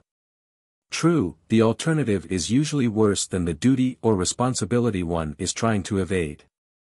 Nevertheless, it is there. It often takes more courage to face public opinion than it does to face artillery. Furthermore, man as a member of a large human family accumulates collective karma which is often discharged collectively, as in war or some other national contingency. He also derives numerous benefits and privileges from his country and, in turn, incurs duties and responsibilities and, in time of war, the welfare of the country supersedes the welfare of the individual. This truth is tersely and beautifully explained in the second chapter of the Bhagavad Gita, where Arjuna, who does not want to slay his kinsmen and friends, asks Krishna which is the right course to pursue, to fight or not to fight. Krishna replies, "This real man that inhabiteth the body, O Arjuna, is invulnerable to harm, hurt, or death, therefore, why shouldst thou trouble thyself further about the matter? Instead face thy duty in the matter, manfully and resolutely.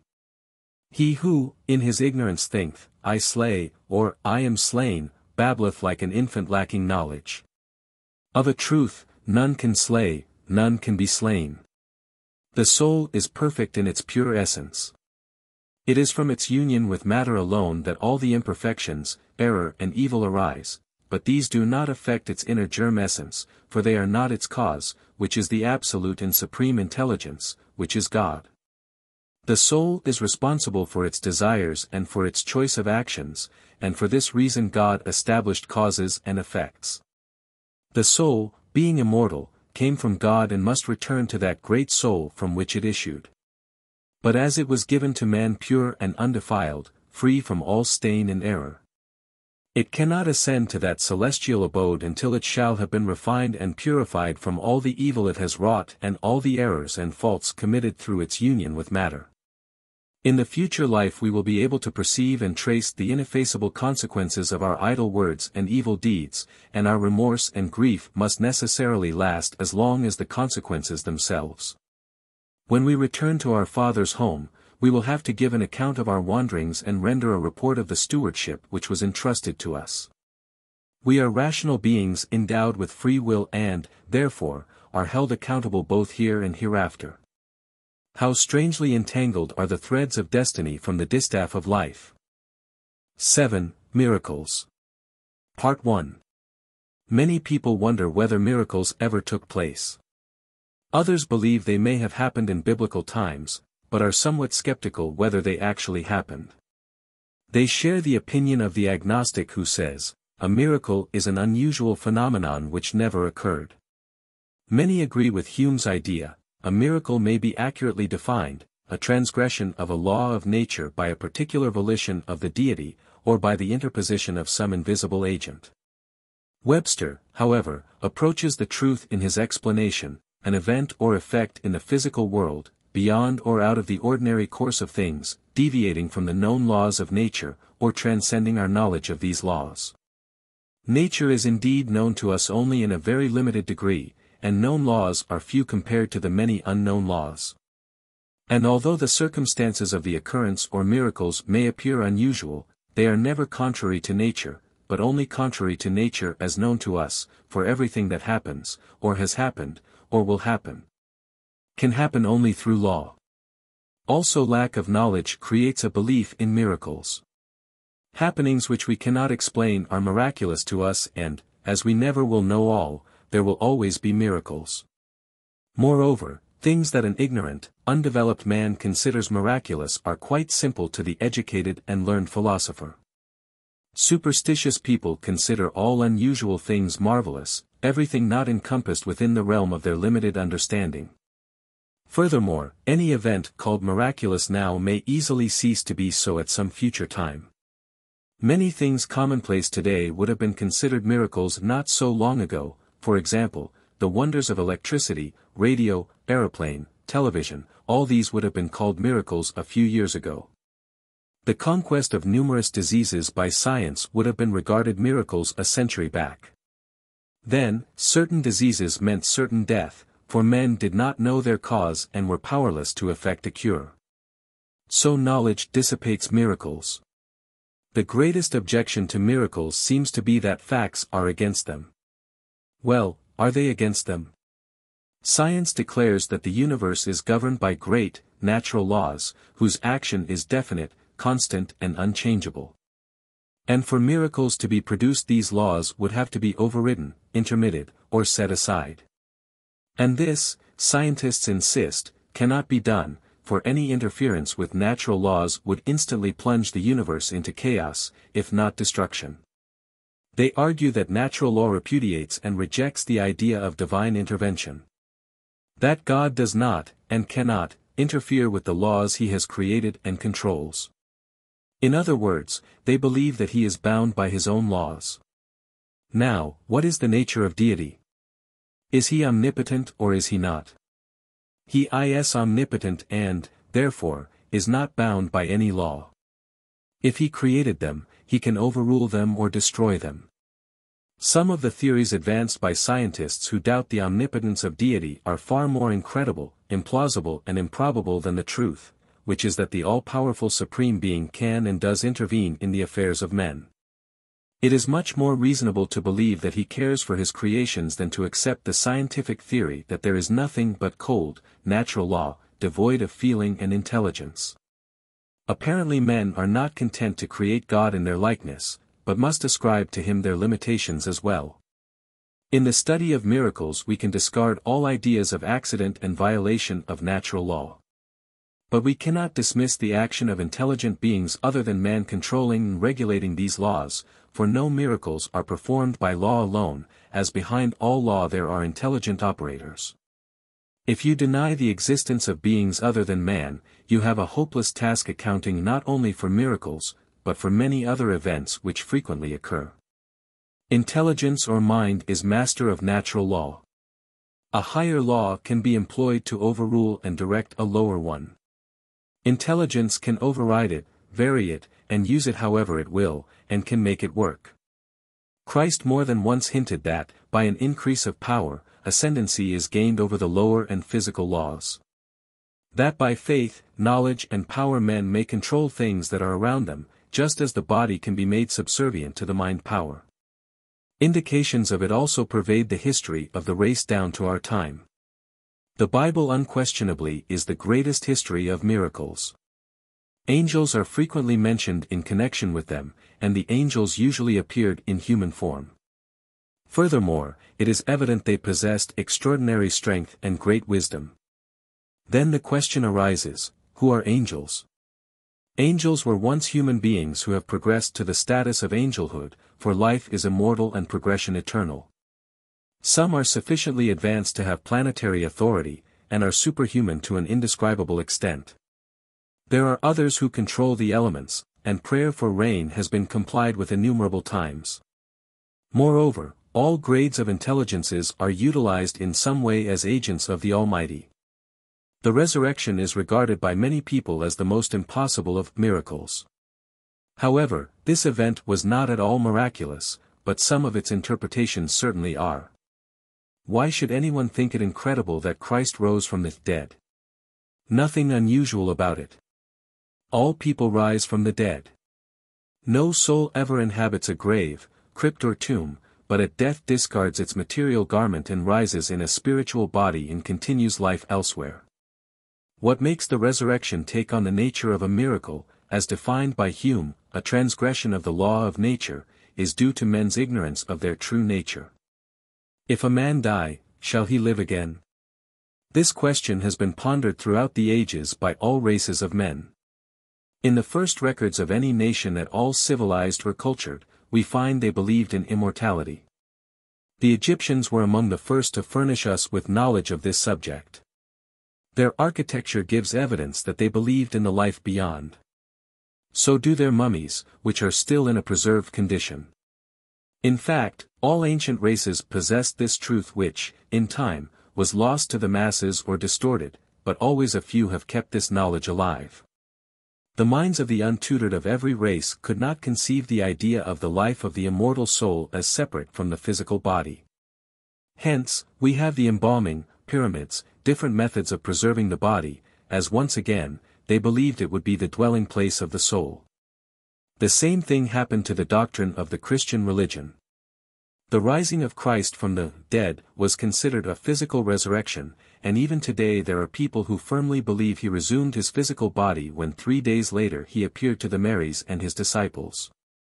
But, contrary to this belief, Jesus rose in his spiritual body, clothed himself with a temporary materialized body for the purpose of identification. In no other way would the doubting Thomases have recognized him. He walked the earth 40 days in this body. Though material, it was so ethereal that he appeared suddenly in their midst. He appeared in another form, the doors being shut, and he also, says the evangelist, vanished out of their sight. This power of materialization did not end with Christ. It still exists at the present time and has been witnessed by many. Every event and every act in the life of Christ were in accordance with natural law. All his life he taught the truth of immortality and, after his crucifixion, demonstrated it by appearing objectively to many people. Nothing unusual about this. Many people have done the same.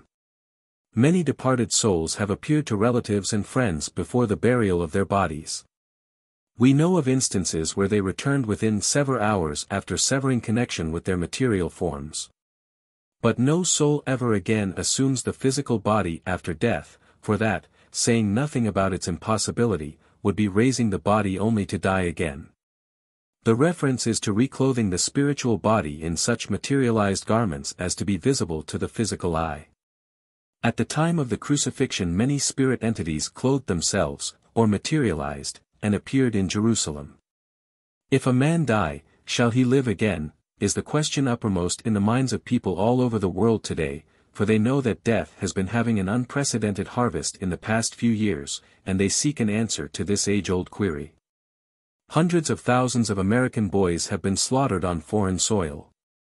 Their blood has mingled with the blood of the youths of other nations on the battlefields of hate and greed. The slaughter has been something the like of which the world has never seen, and so has the suffering, for those who went to war, for those who returned crippled, diseased, maimed and blind. But those who live to mourn will suffer the most. And, on the eve of their departure to the unknown country, multitudes of young men think deeply and ask themselves many questions, questions relative to life and death. They ask, what manner of life awaits us over there? Or is this ghastly, horrible world all we shall ever know? Is life to end abruptly before we ever have an opportunity to live?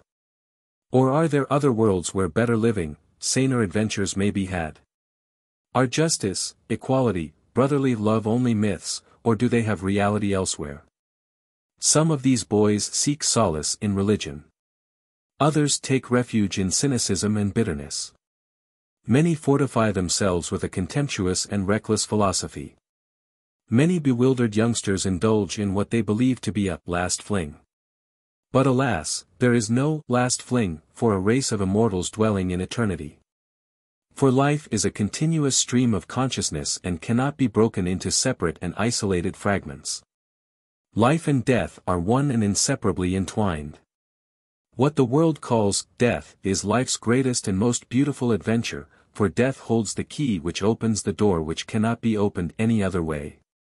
It unfastens the gate to the spiritual realms where absolute justice, love, peace and harmony are the law.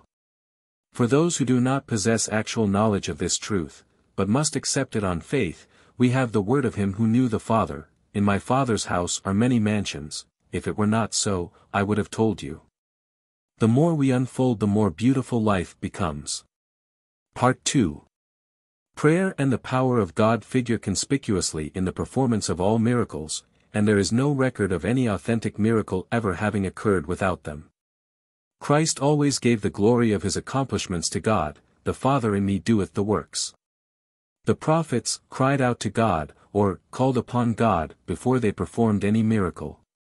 These men of God lived and died in prayer, for they knew that without him they could do nothing.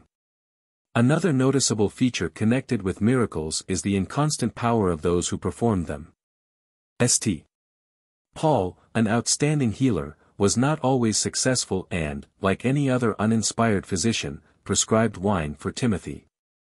Moreover, he was unable to cure his own infirmity. He writes, "For this thing I besought the Lord thrice, that it might depart from me. And he said unto me, My grace is sufficient for thee." Yet God wrought special miracles by the hands of Paul. Moses, a healer of extraordinary powers, could not cure his stammering, and Aaron was his mouthpiece whenever he addressed his people. Only with perfection and with God there are no failures. Healing formed an integral part of the ministry of the disciples and the apostles. And was it not their master's command to raise the dead and heal the sick? Jesus was eminently practical and knew that men were not interested in their souls while hunger gnawed at their stomachs, so he first fed the multitude and then preached to them. The disciples, following in his footsteps, healed as they preached, and it was their healing which attracted the people. Human nature remains much the same. People are still more interested in obtaining relief from their physical afflictions than in the welfare of their souls. And is not the human organism one of the greatest miracles on earth? But men in their colossal ignorance neglect, abuse, mutilate and desecrate this holy of holies, the temple of the living God. There never has been any cessation of miraculous healing, it is in our midst today. Countless people have had instantaneous and miraculous cures, many have been healed through faith and prayer, or the laying on of hands after doctors had pronounced them incurable. Many incurables have been made whole at the shrine of Lourdes. Some physicians scoff at these cures, saying they are solely due to hypnotic influence acting on patients who are merely hysterical. Like the great Charcot, who denied the faith cures at Our Lady of Lourdes and then declared, "What does it matter if the patient gets well," and sent patients to Lourdes to be healed. Some 20 years ago a friend of ours was gradually going blind from glaucoma. At that time cures for this disease were more or less in the experimental stage, but he tried them all in the hope that one might effect a cure. Yet to no avail. He also submitted to several mental phases of healing, but with no better result. His eyesight finally became so impaired he could scarcely distinguish large objects. The world was closing in on him and he had reached the end of his resources.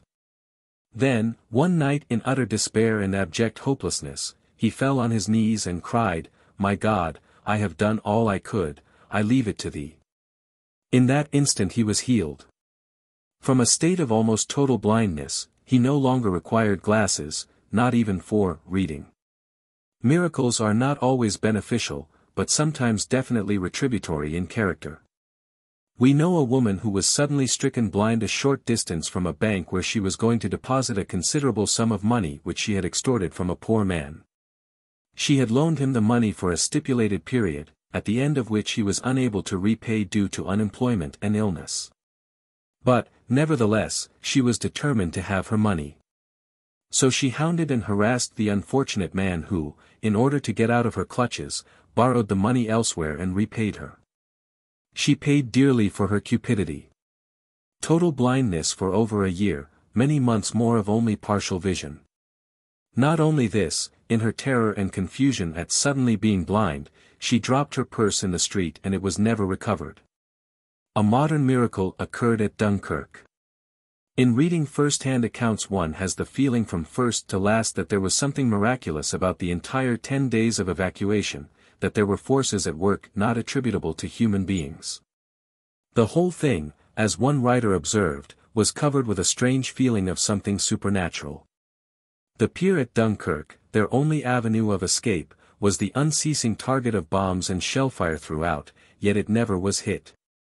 God sent a wind which crushed the Spanish Armada. This time God withheld the wind. The Board of Admiralty thought they would be lucky if 30,000 could be saved, but 335,000 men escaped. If that was not a miracle, there never was a miracle.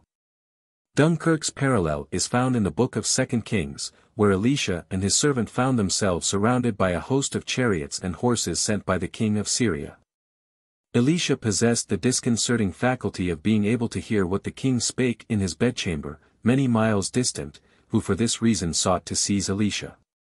The servant was frightened, so Elisha prayed that his eyes might be opened. He saw, and behold, the mountains were full of horses and chariots of fire round Elisha. They that be with us are more than they that be with them. Then Elisha blinded them and escaped from the city. The rescue of Rickenbacker and his men has indications of miraculous elements. Furthermore, 5 who were atheists did not come back atheists. Persons who have known such close escapes from death are not apt to deny either miracles or the power of God to act in the affairs of men. How often people say, "That certainly was a miracle." They had missed a boat or train that met with an accident and loss of life.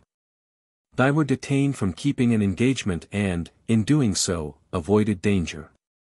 Sometimes we are impressed to do certain things, or we have hunches to walk on another street, or avoid a particular place, and discover in doing so we avoided injury or disaster. Most people have miraculous escapes of which they are not even aware, for in truth, God has appointed his angels charge over us, and they, seeing more clearly, warn us of dangers of which we know not. Then some remonstrate, but why should only some people be singled out for divine protection? All people are under divine protection, but, unfortunately, not all are sufficiently sensitive to catch the subtle thoughts of warning. And then how often people admit they received impressions and premonitions to do things, or act in a certain manner, but refuse to follow and profit by them, invariably to their sorrow and regret. Few miracles have exercised such fascination upon the human mind as the miracles of the philosopher's stone and the elixir of youth. Throughout all ages people have been interested in the prolongation of physical life and the transmutation of the baser metals into precious metals. Transmuting iron into gold was, and is known to the adepts, but there is another power, transmuting base, low qualities into noble and high ones. This philosopher's stone is in the possession of all men, but how few value it or use it. The secret of the elixir of youth is known to those who have attained an advanced degree of development, and such individuals have the power to prolong life in the physical body far beyond the average age. This they do whenever it is necessary to complete a mission or perform a task, which requires their functioning in corporeal form. But they extend life at its prime, and not in old age. Like Moses, who lived to be 120 in full vigor nor was his eyesight dimmed, these persons retain their mental and physical vigor to the end. Another miracle dawning upon the horizon is the discovery of the unseen world. It is destined to become like a newly discovered continent. We shall see its inhabitants and we shall hold communion with them, and we shall marvel how many thousands of years could pass with our being in ignorance of their existence. Then immortality will no longer be a question of faith, conjecture or theory, but every man will know definitely that life follows life and that death is a condition that has never existed. People do not all die at the same time, nor do they all arise at the same time. 8. Equality. There is a story told about an old Spanish peasant who for years had heard people talk about equality, but in the village where he lived he never saw any evidence of it. Nevertheless, he was confident that something of which so much was said must have existence somewhere, so he went in search of it in other provinces and countries. He traveled extensively but was unable to find any more equality elsewhere than he had at home. So he finally came to the conclusion that those who spoke of equality had reference to the other world. Many people are of similar opinion, that so far as this life is concerned equality is either a myth or a vague ideal. However, opinions and appearances to the contrary, equality is neither a myth nor a hazy ideal, but a reality here and now. The divine truth of man's equality has been taught by the loftiest souls in every age, but God decreed it long before they ever expressed it. And we know of nothing which conflicts with the sublime axiom of equality except theories of men, some of which are entitled to respect, but are incapable of bearing the test of reason. You ask, where is there any equality between rich and poor? Illiterate and educated? Fool and philosopher? Mediocre and talented? Servant and master? Subject and king? Saint and sinner? Man and angel? These all stand upon one common ground and form one eternal chain extending to the throne of the Most High. And no one has ever been able to prove, with any authority other than egotism and ignorance, that some links in this chain are unequal or inferior, although in this artificial state of society many labor under this delusion. The first major source of the delusion of inequality is due to people confounding it with inequity. These are, however, as far apart as the poles, and resemble each other no more than do justice and injustice. Men have unequal opportunities for earning a livelihood, obtaining life's necessities, acquiring an education, culture and leisure, making provision for their families, illness, unemployment and old age. But inequity does not presuppose inequality, for equality is a law of nature analogous to equilibrium and can neither be disturbed nor destroyed by any act or invention of man. Although selfish interests may temporarily conflict and interfere with justice.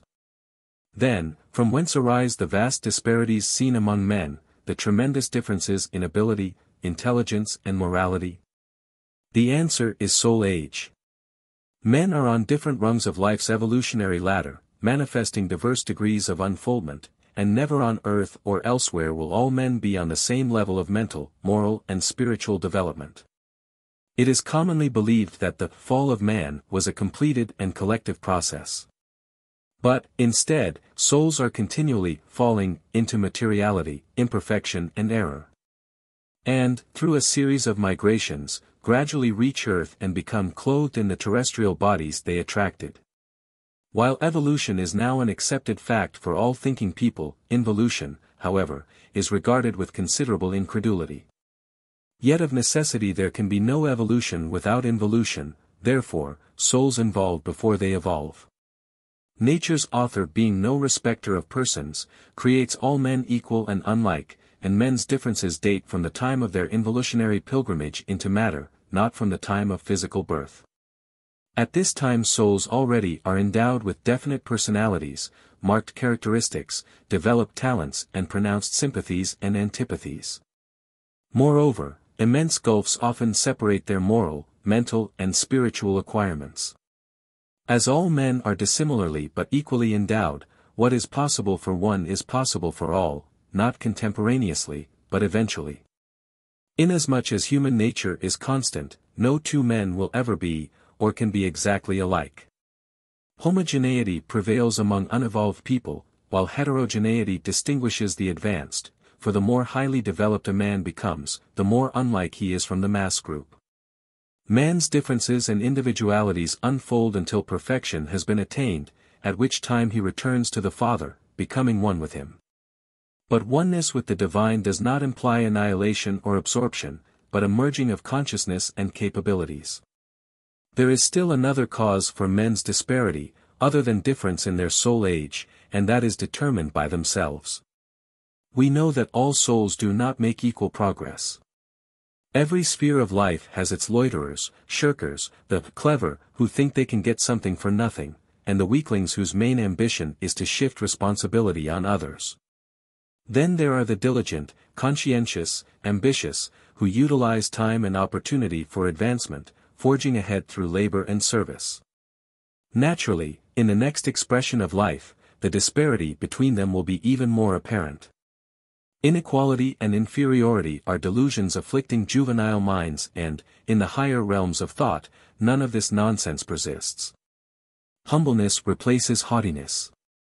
Men of high moral and spiritual development know it is ridiculous to consider their younger brothers as unequals, and they extend a helping hand, just as those above them also render their aid.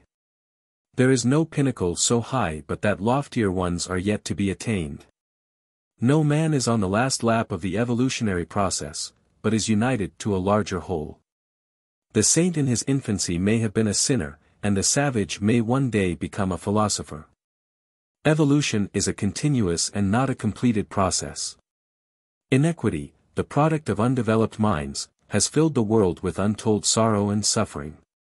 It has brought penury, poverty, privation, destitution, hunger, distress and anguish to millions of people, whose daily life is a crucifixion and a martyrdom of a struggle for existence. For this is an age of avaricious rapacity and sordid covetousness, an age of hypocrisy and commercial traffic, where the great ambition of men and nations is to try to overreach and rob the other half. On every side are avarice, lust, greed, selfishness, unkindness, mercenary cupidity, and the iron hand of insatiable power, which, under the mask of principles, commit all manner of atrocities. Human life has no more sanctity than that of insects. Wholesale slaughter has become the outstanding profession, and wholesale killers the outstanding personalities. Yet, strangely, there are those who believe such an order of life is worthy of perpetuation.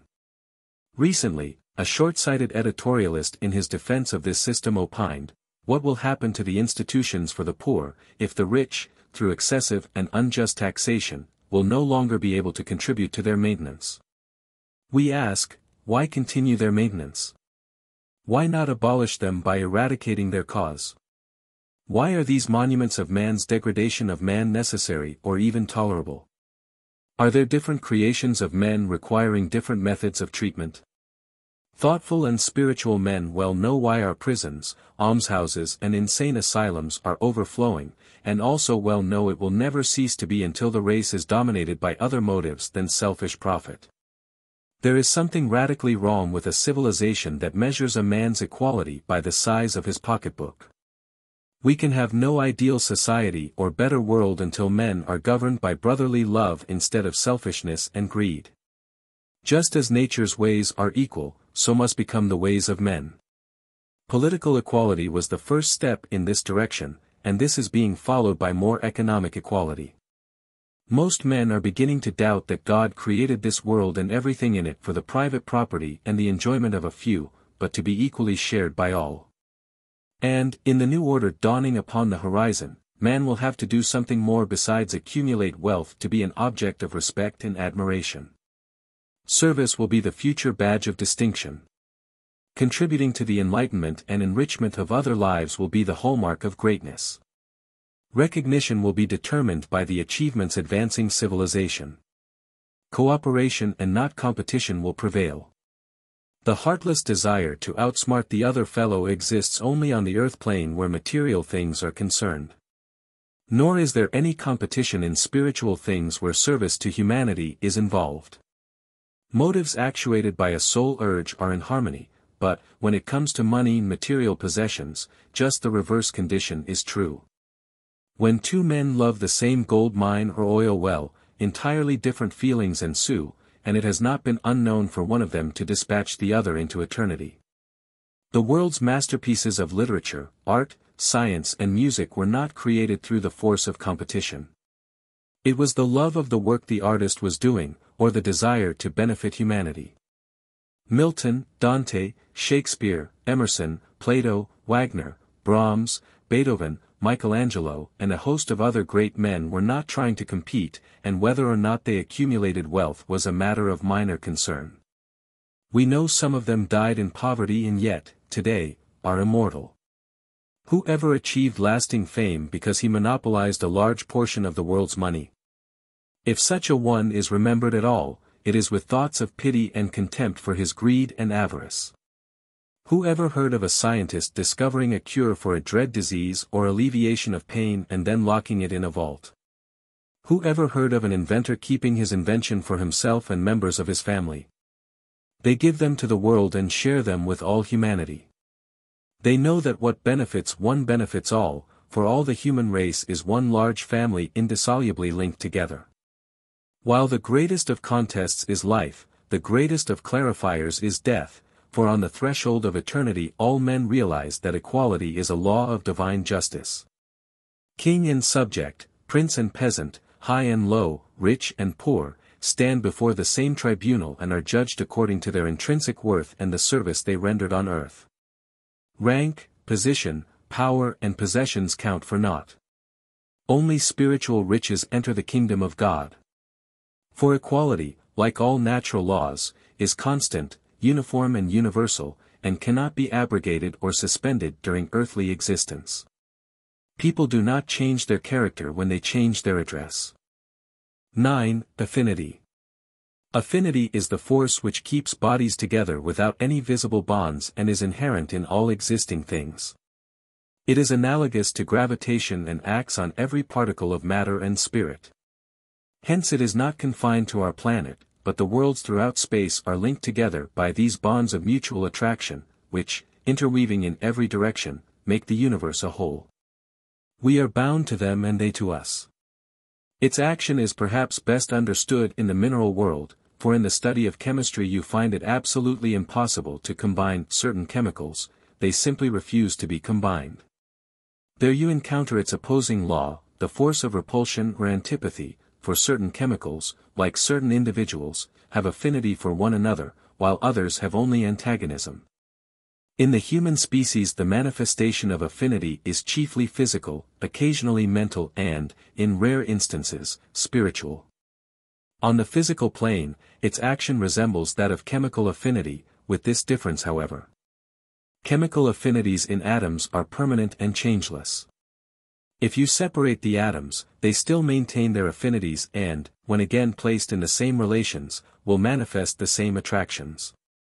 For example, the chemical affinity between sulfur and gold will forever be the same. It existed in the beginning, it will exist in the end. But magnetic affinities, unlike chemical affinities, are not permanent. Their special attribute is change, and their attractions are merely temporary, soon wearing out, and when once exhausted are never renewed.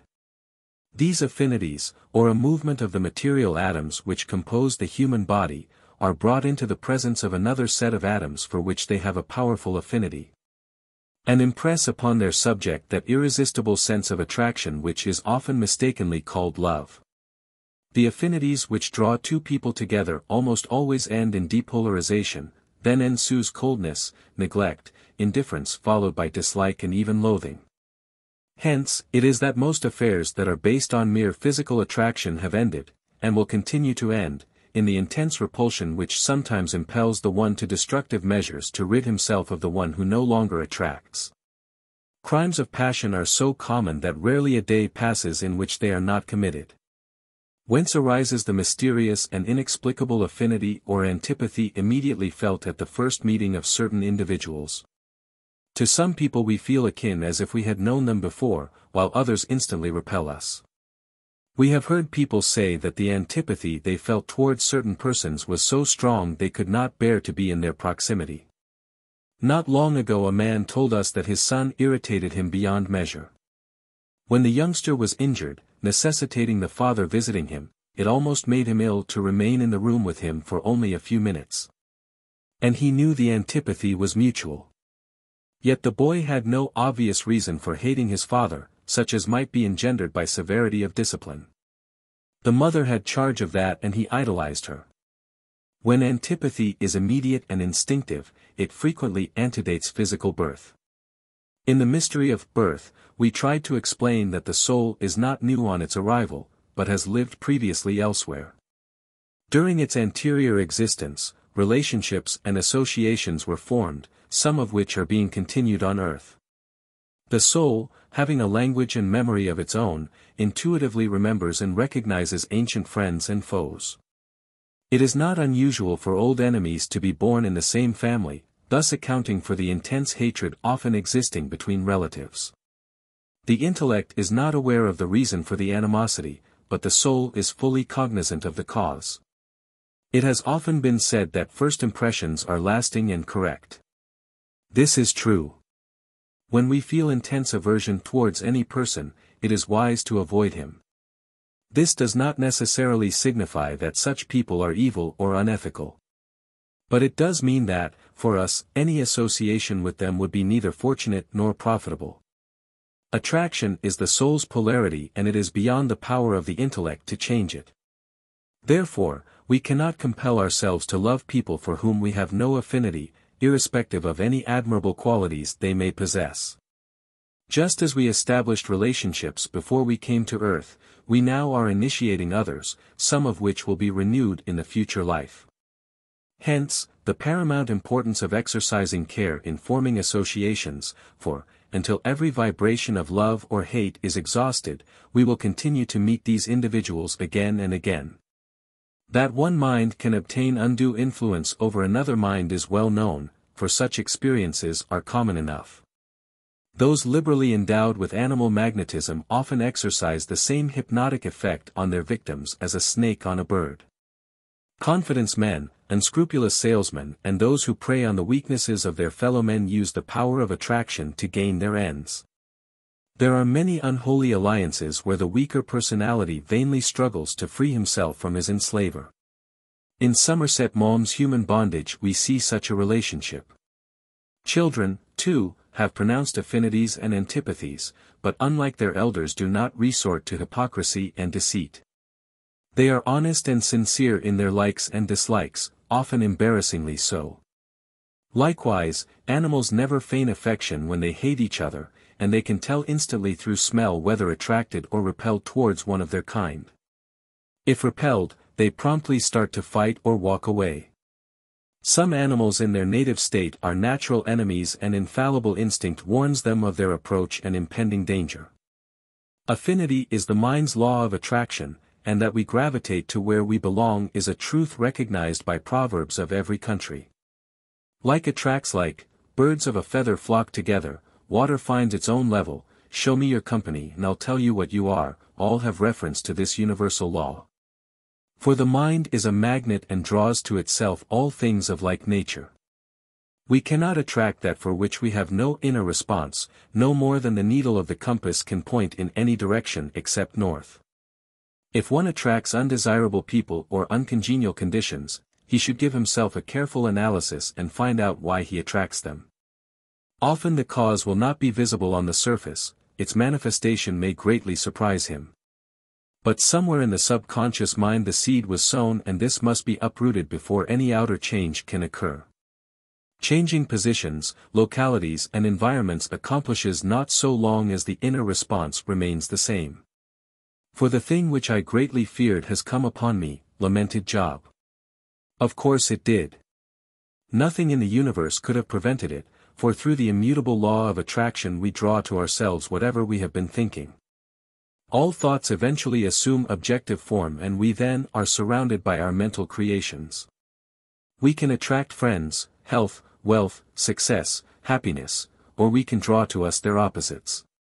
One often hears persons say, when speaking of unfortunate events, "I knew that was going to happen," or "I expected to have bad luck." Their expectant attitude coupled with fear attracted and later materialized the conditions. Affinity is the cohesive force of all associations, and on the mental plane draws together people with similar ideas, ideals, interests, and ambitions. Professional, artistic, literary, musical, and scientific people have their clubs and organizations. Like attracts like is the law throughout every sphere of life. Honest men are not attracted to dishonest, educated men to uneducated. Clean men to unclean, nor pure minds to impure. People frequently ask, are husbands and wives reunited after death? If they love each other they are, otherwise not. On earth affinity manifests mostly on the emotional plane, but in the spiritual realms it is the law, and no people remain together long unless there is mental and spiritual affinity. Blood relationships sink into insignificance and attraction governs selection. Where there is love, there is no death. It is life that separates souls, death only separates bodies. On passing to the next sphere of expression people immediately gravitate to the place for which they have prepared themselves by work and service. For contrary to popular fallacies death changes one no more than traveling to another city or country. It confers no benefits and effects no alteration in character. Therefore, the things for which we have affinity here, we will continue to attract over there. Material interests and desires will bind us to the earth plane, while spiritual aspirations and inclinations will liberate the soul and enable it to function more freely. Ultimately the miseries and materialities of this life become burdens. Human association no longer satisfies. The soul longs for its native eternity, for the power of the soul to anticipate realities is so perfect that, on its arrival there, a sense of familiarity steals over the mind, as though it had many times before witnessed the same scenes. And through the universal law of affinity we shall be reunited with those we love. Man is so constituted that he can enjoy nothing alone. Individuality. What is individuality? How does it differ from personality? From character? Is it permanent or transitory? Do souls retain their individuality after death? These are recurring questions. In the progression of nature, from the lowest living substance to the complex organization of man, everything follows the principle of evolution. Progression continues until the innermost is a perfected and individualized expression of divine essence. The principle of spirit existed eternally emanating from the fountain of spirit. But it could not be individualized and made manifest without organisms. Man's ancestry is dual, Father God and Mother Nature, and earthly parents. From his celestial progenitors he derives his individuality. It is the mold into which the soul is cast at spiritual birth. As ages often separate spiritual and physical birth, individuality is already formed at the soul's advent into the corporeal form. Most persons first exhibit that character which they have inherited from their immediate progenitors, later, their individuality asserts itself. Individuality is the mental stamp we give our actions, we label everything with it. Every one of us has his own particular way of doing things, it is always unconsciously present and connected with everything we do. Individuality is not to be confused with peculiarities, mannerisms or eccentricities, for it is not a matter of externalities. It is innate and not subject to modification, alteration or eradication. Individuality, or the foundation character, is innately divine and beautiful. It is godlike because it is an individualized portion of the creative principle. This radical and imperishable character is permanent. The progenitory character which man inherits from his earthly parents is alterable, and its patently acquired imperfections ultimately pass away, but his individuality remains forever the same. Few, if any, individuals have ever been able to change the behavior pattern of their childhood, though in adult life they found themselves in entirely different surroundings and situations. The psychic life does not and cannot change its foundation, and the characteristics of an adult are noticeable in his infancy. A change of attitude in adult life need not necessarily signify a change of behavior pattern. Psychiatry also has revealed that the phenomena of the soul life are of one incontrovertible and continuous pattern, that no change takes place from childhood to maturity. Students and thinkers of old reached the same conclusion, that is, that human nature has a fixed and unalterable basis. This, however, does not imply that man is not an accountable being, for man has free will and is the architect of his character. Character is inherited and acquired. It is the medium through which the soul expresses itself, or that form by which the mind manifests. But the character is not the soul, neither is it an expression of man's inward nature. Inward nature is compelled to express itself through form, but such form may be the creation of an unfortunate parentage or education. Character is the sum total of fixed habits gradually acquired by manner of thinking and living. Although not permanent, it is constant, for no one believes that any man can suddenly change his character. A leopard does not change his spots, is the biblical version of this truth. If a man tells you the mountain has moved, believe him. But if he tells you he has changed his nature, believe him not, says the Mohammedan. And, like the cat in Aesop's fable who changed herself into a fine lady until one day at a banquet, when a mouse ran across the board, she completely forgot her acquired nature and became a cat again. Human nature may lie buried or submerged for long periods, but under stress or strain promptly asserts itself and comes to the surface. As all created and acquired things contain within themselves the elements of change and perishability, so character may be rebuilt or completely torn down and another constructed. Good habits can be acquired in place of bad ones and constructive principles for destructive ones. Determination, application and the emulation of those who have strong, determined characters are the tools for character building.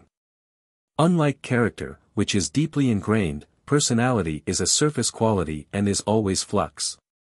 It is the mask which men put on or take off at will. There are people who change their personality according to their associates, surroundings, or objectives to be obtained. They exhibit one face to their family, another to friends, clients, servants and strangers. Many people have completely altered their personalities when they discovered it militated against their progress and success, or, to use the current expression, streamlined it. Personality is a definite asset for anyone aspiring to a public career. Actors and actresses with personality are box office favorites. Physicians with a good bedside manner never lack for patients. Politicians with magnetism have the masses following them like the Pied Piper of Hamelin. Orators with eloquence hypnotize people into doing things which are totally prejudicial to their own interest and welfare. Often these molders of public opinion and action have absolutely nothing to offer except their personality. The most worthless and weakest persons frequently have a fascinating personality. The minds of the masses lacking discrimination mistake glitter for gold.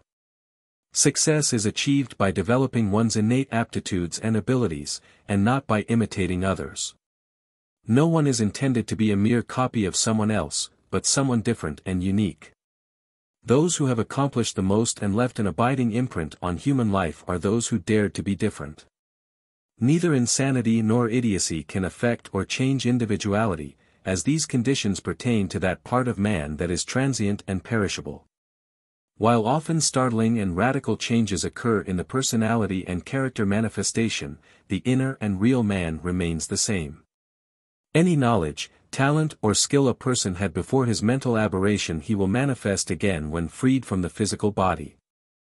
Defective brains and diseased bodies do not exist in the spirit world, as death mercifully terminates afflictions resulting from these causes. But neither death nor the grave can cleanse the spirit of certain characteristics which adhere to it. The different races preserve a residue and for many periods continue to manifest these differences. Ultimately, however, divergent races converge and assimilate, acquired and racial characteristics disappear and the universal consciousness is accepted. Each individual will differ everlastingly from every other individual. There is no one type proper to all mankind.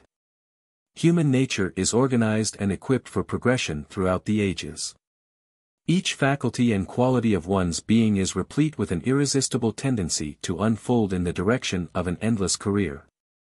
Each individual will be developed in the likeness of its own interior character bequeathed by Father God and Mother Nature. There will be greater differences than we now have any idea of. We never have been the same, and we shall be more different with the centuries.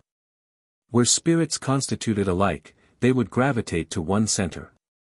But being constitutionally dissimilar, they can neither be merged into one another nor lose themselves, as some have been led to suppose, in the universal spirit or great creative mind.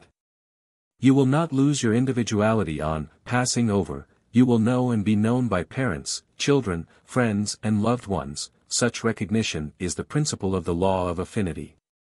The ultimate purpose of nature and God is to individualize the divine and universal principle.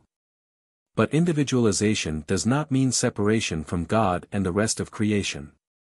The illusion of separateness has caused more sorrow and suffering than any other fallacy. The sun's rays are individual, but never severed from their central source. The branches and leaves are individual, but have no life apart from the parent tree. So with man, he is individual yet forever one with Father God and all created things. Summing up. Individuality is what God has made man. Character is what man has made himself.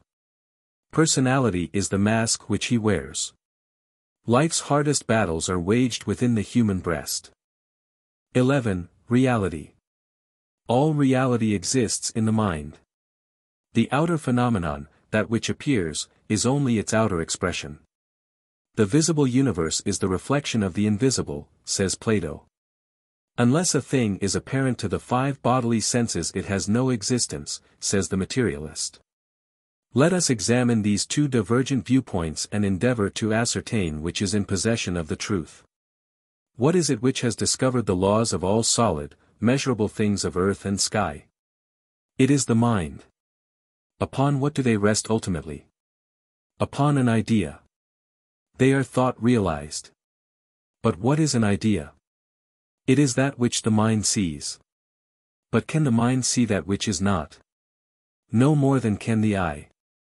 These things which the eye sees, the atom, flower, tree, plant, house, etc., on this side are objects, on the other or reverse side they are thought. Which is the reality, the invisible idea or its external form? The spiritual origin of all things was uppermost in all Plato's thoughts. His doctrine may appear ambiguous, but in reality nothing in the universe is less obscure. Cause and reality are within, effects and unrealities are without, and prove the invisible by the visible. And this is seen immediately when the reversal of the usual process is followed by reasoning, which is inductive, or from effect to cause, rather than from cause to effect. The generality of men are convinced of the reality of things only in proportion as is evident to their senses. Whatsoever is invisible and imperceptible is for them doubtful or non-existent. The external tests of truth and reality are, however, invariably deceptive. Reasoning from cause to effect is the one sure guide to truth. This, to be followed by analogy and association, as carrying direct evidence to the mind of that which is beyond the senses. In order to understand life, it is necessary that men should comprehend this great truth of reality. That nothing exists in the outer world except as produced and developed by an interior essence, of which the exterior is the representative. The arts and sciences demonstrate the truth of this principle, the divine pre-existent idea of every material manifestation. For example, the artist first sees the picture in his mind before painting it on canvas. Then sometimes the objective result is so inferior to the original one he saw mentally, that he destroys it and creates another. Which is the reality? The reality is the indestructible model existing eternally in the mind substance. Composers first hear their symphonies and operas in their minds before transcribing them on paper. They, too, experience difficulty in embodying the sublime melodies in concrete form. But the immortal score they heard with their inner ears exists eternally in the celestial realms, the home of all music and all ideas. General knowledge of the reality and force of ideas would revolutionize the world. Rulers know their reality and their power and fear them more than bombs, torpedoes, guns and dynamite, because they know full well they cannot blast ideas out of existence. Consequently, they mobilize the minds of the masses at the same time, in the same way, and for the same purpose as the army and navy. Otherwise wars would be impossible. But the masses, ignorant of the process, permit their minds to be enslaved. Physical bondage they would resist to their last breath, but control of their minds, of far more worth, they relinquish without a struggle. The infinite pity of it all. Their minds in bondage, they are no longer free, even with their bodies at liberty, and they follow the bellwether like a flock of sheep, no matter into what absurdity, even to danger and to death, not realizing that, so long as they act like unthinking sheep, they will share the same fate as sheep. The battle cry of freedom has rung down through the ages, and people are always looking for a liberator to free them. The people will never be free until they free themselves through the exercise of thought and their God-given prerogative to reason for themselves. Those who deny men this right are their enemies and exploiters. Why fear to think? Who can prevent it? Bodies can be liquidated, free speech suppressed, but no power on earth can invade the kingdom of mind. The most powerful army cannot take possession of a single idea. The most cruel autocrat cannot destroy a solitary thought. No despot can hinder a man from thinking anything under the sun he chooses, or prevent him from sending these thoughts to others all over the world. And through the power of thought people can free themselves, for by uniting mentally they can effect any change they desire, accomplish any plan or project for the benefit of mankind. Thoughts are the tools man uses to bring invisible things into visible form. The incontrovertible fact that nothing which truly affects man is capable of being measured, weighed, or calculated is further proved by memory. What is memory? It is seeing with the mind's eye the events of the imperishable past indelibly engraved on the etheric substance. If the past were not recorded, how could we see it? No reality has more power than a memory that taunts and haunts us with thoughts we would fain obliterate forever. People cross oceans and continents hoping that, in a new environment, they may be able to forget. But they soon realize memories are not left behind with their material possessions. Like their shadows, memory pursues them to the end of the earth and mocks every attempt to elude it. It even defies and survives the grave, as death effects no change save dissolution of the worn-out physical garment. What is the initial cause of the formation of many narcotic and liquor habits? Not desire for, or liking of, drug or drink, but the effect which they produce, temporary oblivion, forgetfulness, an avenue of escape. Escape from what? Realities too painful to be borne. And where exist these torturing realities which drive people to such desperate and destructive acts to obtain alleviation? In the mind. It is all in their mind, people frequently say when others are in pain. Very true. Unless it were in the mind it could have no reality, as there is no feeling or sensation in the body of flesh. Money is the only reality in this material world, say the practical people, and proceed to turn life into it. For does not money command the labor of their fellow men, enable them to live in luxury and comfort? Does it not buy palaces, rare jewels, expensive cars, fine clothes, costly viands, priceless art? Does it not command power, affluence, and votes for public office? Yes, money buys all these things. It buys just about everything except love, loyalty, friendship, devotion, respect, happiness, health, peace, a passport to heaven and God. Occasionally people ask, since money is not the coin of the heavenly spheres, what is the medium of exchange? There is only one medium of exchange, and that is service. In reality, it is the only true one here. It is the only one with which realities can be obtained. Since the mind can see that which is invisible to the physical eyes, may it not sometimes have the power to behold God? Atheists deny the reality of God on the grounds that no one has ever seen him. They could just as logically deny the reality of man because no one has ever seen him. True, we are all familiar with the outer aspect of man, his physical body which is transient and changeable, but who has seen the reality, that which is within? And has not God also an external form? The outer universe is a visible manifestation of the indwelling deity. Nature is the body and God the soul. God has the same relation to the universe as man to his body. He is the spirit, the animating and sustaining principle, for God is both formless and also with form. So men who deny the reality of God's existence should also deny their own, if they wish to be consistent in their argument.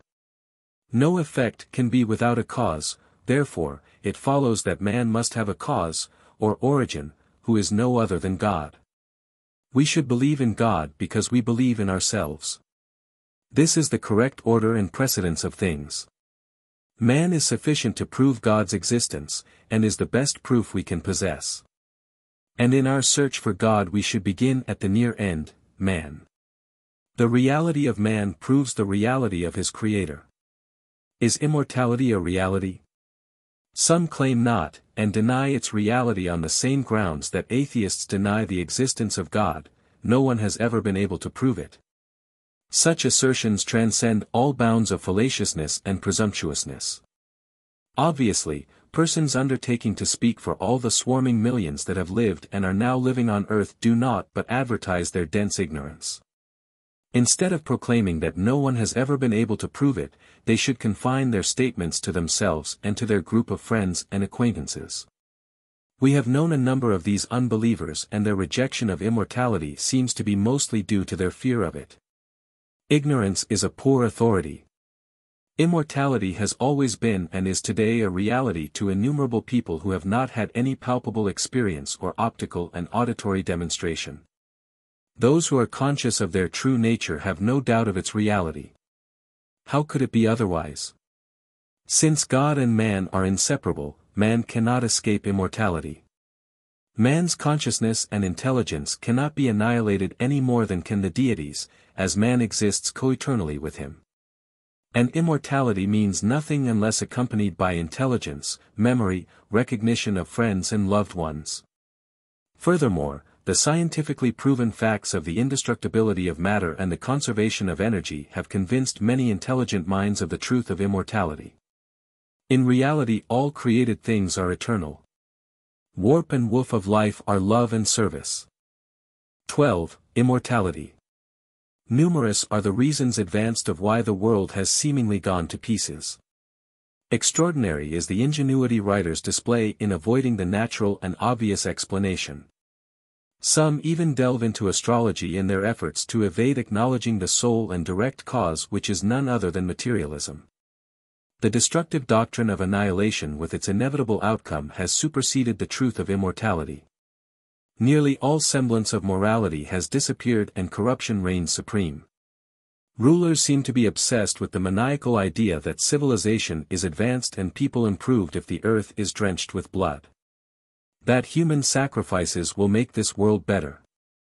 Ostensibly, World War I was for this purpose, and everyone knows the result. It set the stage for World War II and made a bumper crop of millionaires. Only money is sacred to materialistic people. Human lives are conscripted but capital exempted. Only because the minds of the masses are drugged is such a preposterous condition possible, otherwise lives would be sacred and wealth conscripted. The most imperative need of the world today is for a philosophy which shall destroy materialism, reconcile brother with brother, acquaint men with their origin, duty and destiny, and enlighten them of the truth of immortality. Universal knowledge of immortality will revolutionize the world because it will rationalize men's conduct. Men conscious of immortality will not hate or kill their fellow men, realizing that what they do to another they do also to themselves and to God. Now unenlightened and egotistical leaders believe that by purges, liquidations and wars they are destroying life, which would make their crimes infinitely more diabolical. They are worse than cannibals who believe that mankind is bred to be eaten. Warlords think men exist to be slaughtered for their aggrandizement and power. Battalions they send to death for a piece of real estate. The loss of thousands of men they consider negligible, but surround themselves with bodyguards. This callous indifference to loss of life arises from their ignorance of a future life where a higher law and court of justice are encountered. If they had an inkling that, in the hereafter, they will be held accountable, they would speedily alter their conduct and settle their stupid disputes in a different manner. And when this knowledge becomes general, as it will, their power over life and death will end. People are beginning to question, with considerable doubt and suspicion, the divine right of kings and rulers to conscript the life and freedom of their fellow men. Did they derive it from on high or usurp it from the people?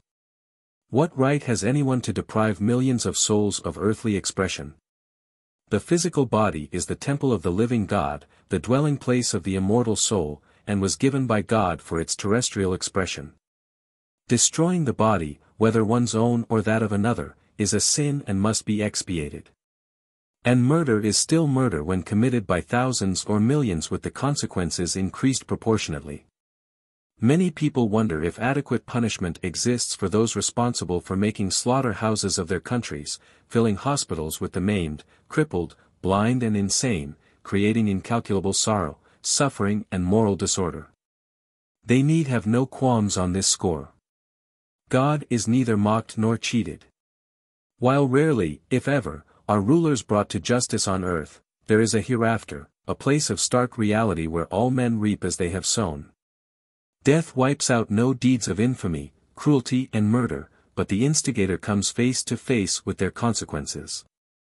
As everyone knows, or certainly ought to know, the law of cause and effect is not terminated at death, but is eternal in duration and universal in scope, eventually bringing to all their just deserts. Divine justice is administered through this law, and both evil and good return to their originator. Just as in the realm of physics action and reaction are equal, so on the moral plane cause and effect are equal. When death comes to the liquidators, how will they greet their victims? And meet them they surely shall. Terrible are the consequences of murder. Through long centuries the cries and curses of the slain will ring in their ears. Faces glaring with hatred and mockery will constantly be before them, oceans of blood filled with ghastly corpses from which escape will be impossible. There will be no surcease from remorse, no peace for their soul until reparation has been made. Dante in his Inferno gives a graphic and accurate description of the fate of such as these. Not a pleasant future to contemplate, nevertheless it is not the doctrine of fear but the gospel of truth. Not for naught are so many prayers said for the souls in purgatory. However, men themselves are responsible for their future condition and not some arbitrary being. In Mystery of Mind, we mentioned the Akashic, life's imperishable record. This record is both man's judge and executioner. There is no tampering with this document, no judge or lawyer can fix it for you. One's secret history is told wordlessly and is forever known. The details of earth life are understood, all one's acts and their far-reaching consequences. Man sees what he has thought, wished, spoken and done without any palliating or extenuating excuses. Happy for us if we live so we can leave this world in good spiritual circumstances. The first experience on entering the land of silence is usually seeing those who have preceded you. Quite often the nearest and dearest of all greets the newcomer and perhaps has long been awaiting his arrival. Hence, the expression of peace frequently seen on the face of the departing one. At death the soul returns to its Father's house, the home from which it has too long been absent. Death is life's most beautiful adventure and is reserved for the last. Life over there is not so different from life over here, for it is a world of activity, labor and service, with every opportunity for realizing one's dreams, hopes and ambitions, continuing and perfecting interests and studies, and completing plans which perhaps were only commenced on earth. It is a land of eternal development and progression, and not a place of eternal idleness, stagnation, sleep and rest. Many believe that after death all is different with the individual. There never was a greater mistake. One neither gains nor loses through the episode of death. After death man assumes his spiritual body, which has senses corresponding to all the external ones, and this body is beautiful or ugly as was the life the soul lived on earth. Those of great spirituality are dazzling and beautiful in appearance, while those who are unevolved or evil are dark and hideous. Here in this earth life the robes of honor are frequently worn by dishonorable men. In the next life it will not be so. The light from the temple within will clothe itself with a corresponding exterior. If our spiritual bodies are composed of goodness and truth, we shall be clothed with pure robes. But if they be composed of selfishness, vanity and evil, which are the errors of life, we shall be clothed with the filthy rags of impurity. There are no variations to this law. There is a gradation or caste in the next world just as marked as among the dwellers of earth. But over their caste is determined by mental and spiritual acquisitions, here, mostly by material possessions. On earth, men are respectively worth so many thousands or millions of dollars. In fact, they often are well nigh indistinguishable from their bank accounts. Here is injustice, there is absolute justice. Space and time, as understood by us, are unknown in the four-dimensional world, and spirit people have incredible freedom of movement. Their power is higher than organic force, there will overcomes material gravity, and they can rise and float with the speed of light upon the ether. A voyage on the celestial seas is quicker and more easily accomplished than a telegraph operator can transmit events for the daily press. Will is their motive power, and, where they will to be, they are. There are no barriers between this world and the spiritual spheres except the false ones which men have created in their minds. The spiritual worlds are around and above us, and we are under the constant scrutiny of its inhabitants. Their eyes are clairvoyant and they are well acquainted with what we are doing, and they also know well what we are thinking. If people realize that thousands of eyes witness every deed, there would be a great decrease in crime and evil doing. If the transgressor knew that he was being watched and accompanied every step, from the planning to the execution of his crime, that his conduct was causing untold suffering and anguish to those who see what he is doing though powerless to prevent it, much of our crime would disappear. How fares it with the multitude of young men slain for causes no one can understand? Prematurely wrenched from the body, they find themselves in the next expression of life bewildered and confounded, emotionally, mentally and spiritually unprepared. They are met and cared for by those who understand and they gradually are made aware of their new status. Liberated from the dense body, their consciousness expands and activity increases, affording them innumerable opportunities for sending thoughts to people on earth. Their telepathic ability to impress those in the flesh is mainly responsible for the growing interest in what lies beyond. Always in time of war, when the exodus into the other world is so enormous, there is a deep desire on the part of many people to know what has happened to their loved ones. The soul within rebels at the materialistic doctrine of oblivion and one yearns for assurance and conviction of immortality. This longing is stimulated by those over there who see the sorrow and suffering their departure is causing their families and friends, and they seek, through every avenue at their disposal, to impress them they are not dead but more alive than ever. Many people are aware of these thoughts although unable to see or hear their originators. But make no mistake, their voices will yet be heard. Nothing is valued more by the boys in foreign lands, whether on earth or over there, than greetings and remembrances from loved ones. These are treasured beyond all price, and people should daily send them loving thoughts and pray for their progression and enlightenment. Remember always, they are not lost, but have only preceded you into the heavenly land where each of us will go in our turn. Those who pass on in youth have little karma to expiate and rapidly advance to higher planes. While the wicked go to a worse place, the righteous and innocent go to a world of surpassing beauty, happiness and peace. The laws governing communication between earth and other planes of consciousness are definite and irrevocable, more rigid than the laws governing material communications. No caprice or will of man can change them one iota. He must familiarize himself with their operation and then comply with them. Those over there are bound by these same laws, for by no means are they free agents, but are subject to many restrictions. A phenomenon of clairvoyance is at best but an inferential evidence because it is not a matter of universal human experience. The same can be said about spiritual manifestations, they too are local, special and mostly private. Although those who have received such evidence can affirm that immortality is true, and that the human soul can never be extinguished. But the evidences which are worth anything are not outside. Man's immortality, to be of any practical service, must be experienced in his religious nature, felt in his soul, and not merely understood by his intellectual faculties. True evidences come through two inward sources of wisdom, intuition and reflection. Those who dare to be truthful to these inward sources of knowledge will feel positive evidence of immortality, and external evidences will serve but as illustrations. When you find this internal conviction of immortality which no sophistry can invalidate, you have found a treasure beyond all price. It is no more appalling to enter the next stage of consciousness than it was to come into this one. 13. Future life of animals. Since the publication of Immortality, a number of people have asked whether animals do not also have a future life.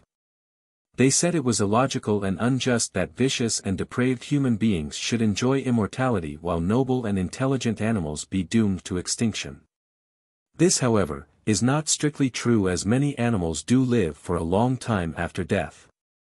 While animals do not possess an immortal spirit, they do have in common with man an astral or emotional body. This body is sustained by emotion, as animals experience love, hate, fear, courage, jealousy, desire, etc. Emotion is what keeps them alive, their own and that of their former owner or master. Animals which are most closely associated with man, who reflect his intelligence, enjoy his protection and affection, live the longest. The life principle is of course universal and eternal, and is the basis of all forms, mineral, plant, animal, human and angel. Individuality is achieved by means of form or organization, and this determines the degree of mortality or immortality. There is no definite line of demarcation where mortality ends and immortality begins, since there are degrees of intelligence in animals as there are in men. Only man has an organization sufficiently integrated and a brain structure adequately developed to be a temple of the living God. Animals have only the primary elements of life. There is, however, no annihilation, and while some animals perish for all time at death, they are absorbed into the universal life and again animate other forms.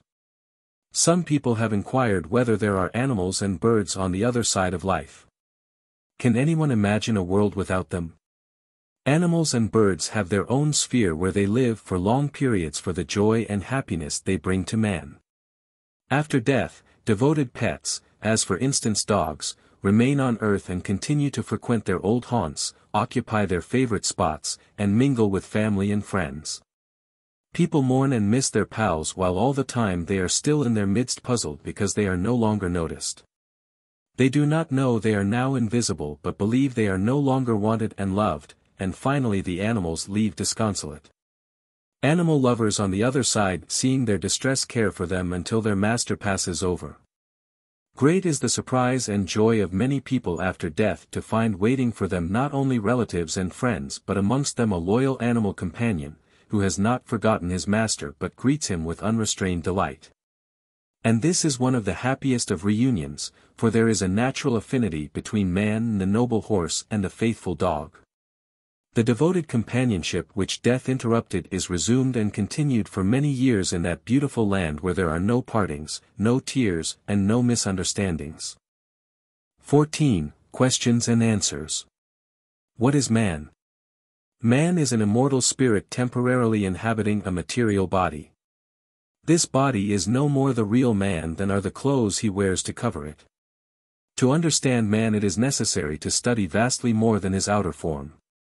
Men are begotten by God, and children of God are gods, just as offspring of animals are animals. How many bodies has man? Man has two bodies, a material and a spiritual, which Paul calls the natural and unnatural body. At death man discards the physical and then uses the spiritual body for his instrument of expression. Man has no more use for 7 or 47 bodies at one time than an animal has for that many tails. How can one unfold their spiritual faculties? Higher human faculties unfold naturally when the right kind of life is lived conducive for their development. It is neither necessary nor advisable to form peculiar habits, or to have recourse to artificial means for stimulating them. Spiritual thinking and spiritual living are the requisites. Where do child prodigies get their wisdom? All prodigies are old in wisdom and full of experience. Their bodies are new, but the soul within that body has behind it an ancient history. Prodigies and geniuses bring with them to earth the accumulated wisdom of their past. Their extraordinary endowment of skill or talent is the result of innumerable years of preparatory study and struggle. A soul without a past suddenly coming into existence with well-defined mental and moral characteristics and endowed with genius would be a freak, or a contradiction of natural law.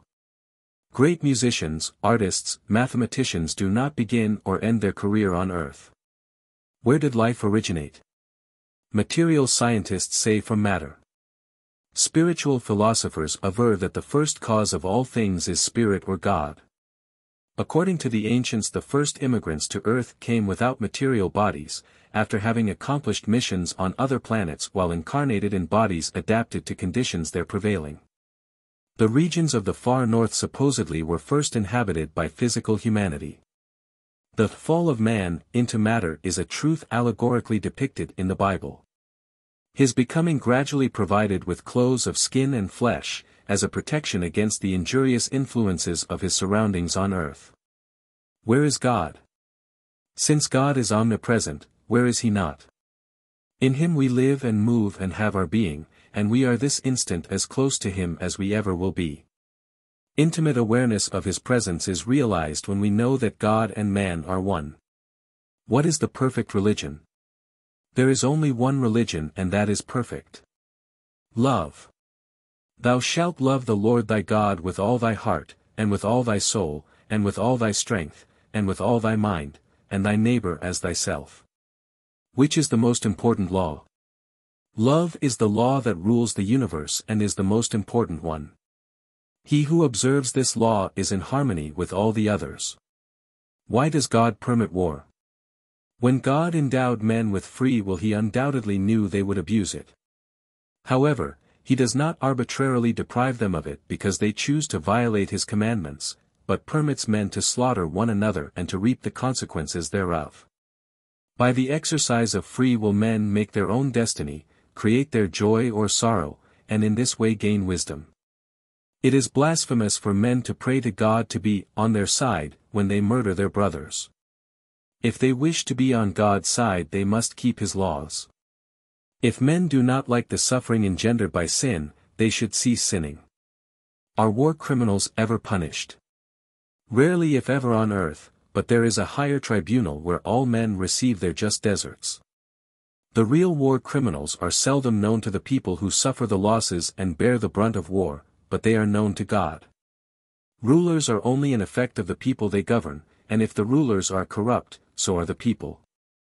Until the masses become competent to rule themselves, they will be controlled and exploited by politicians and profiteers.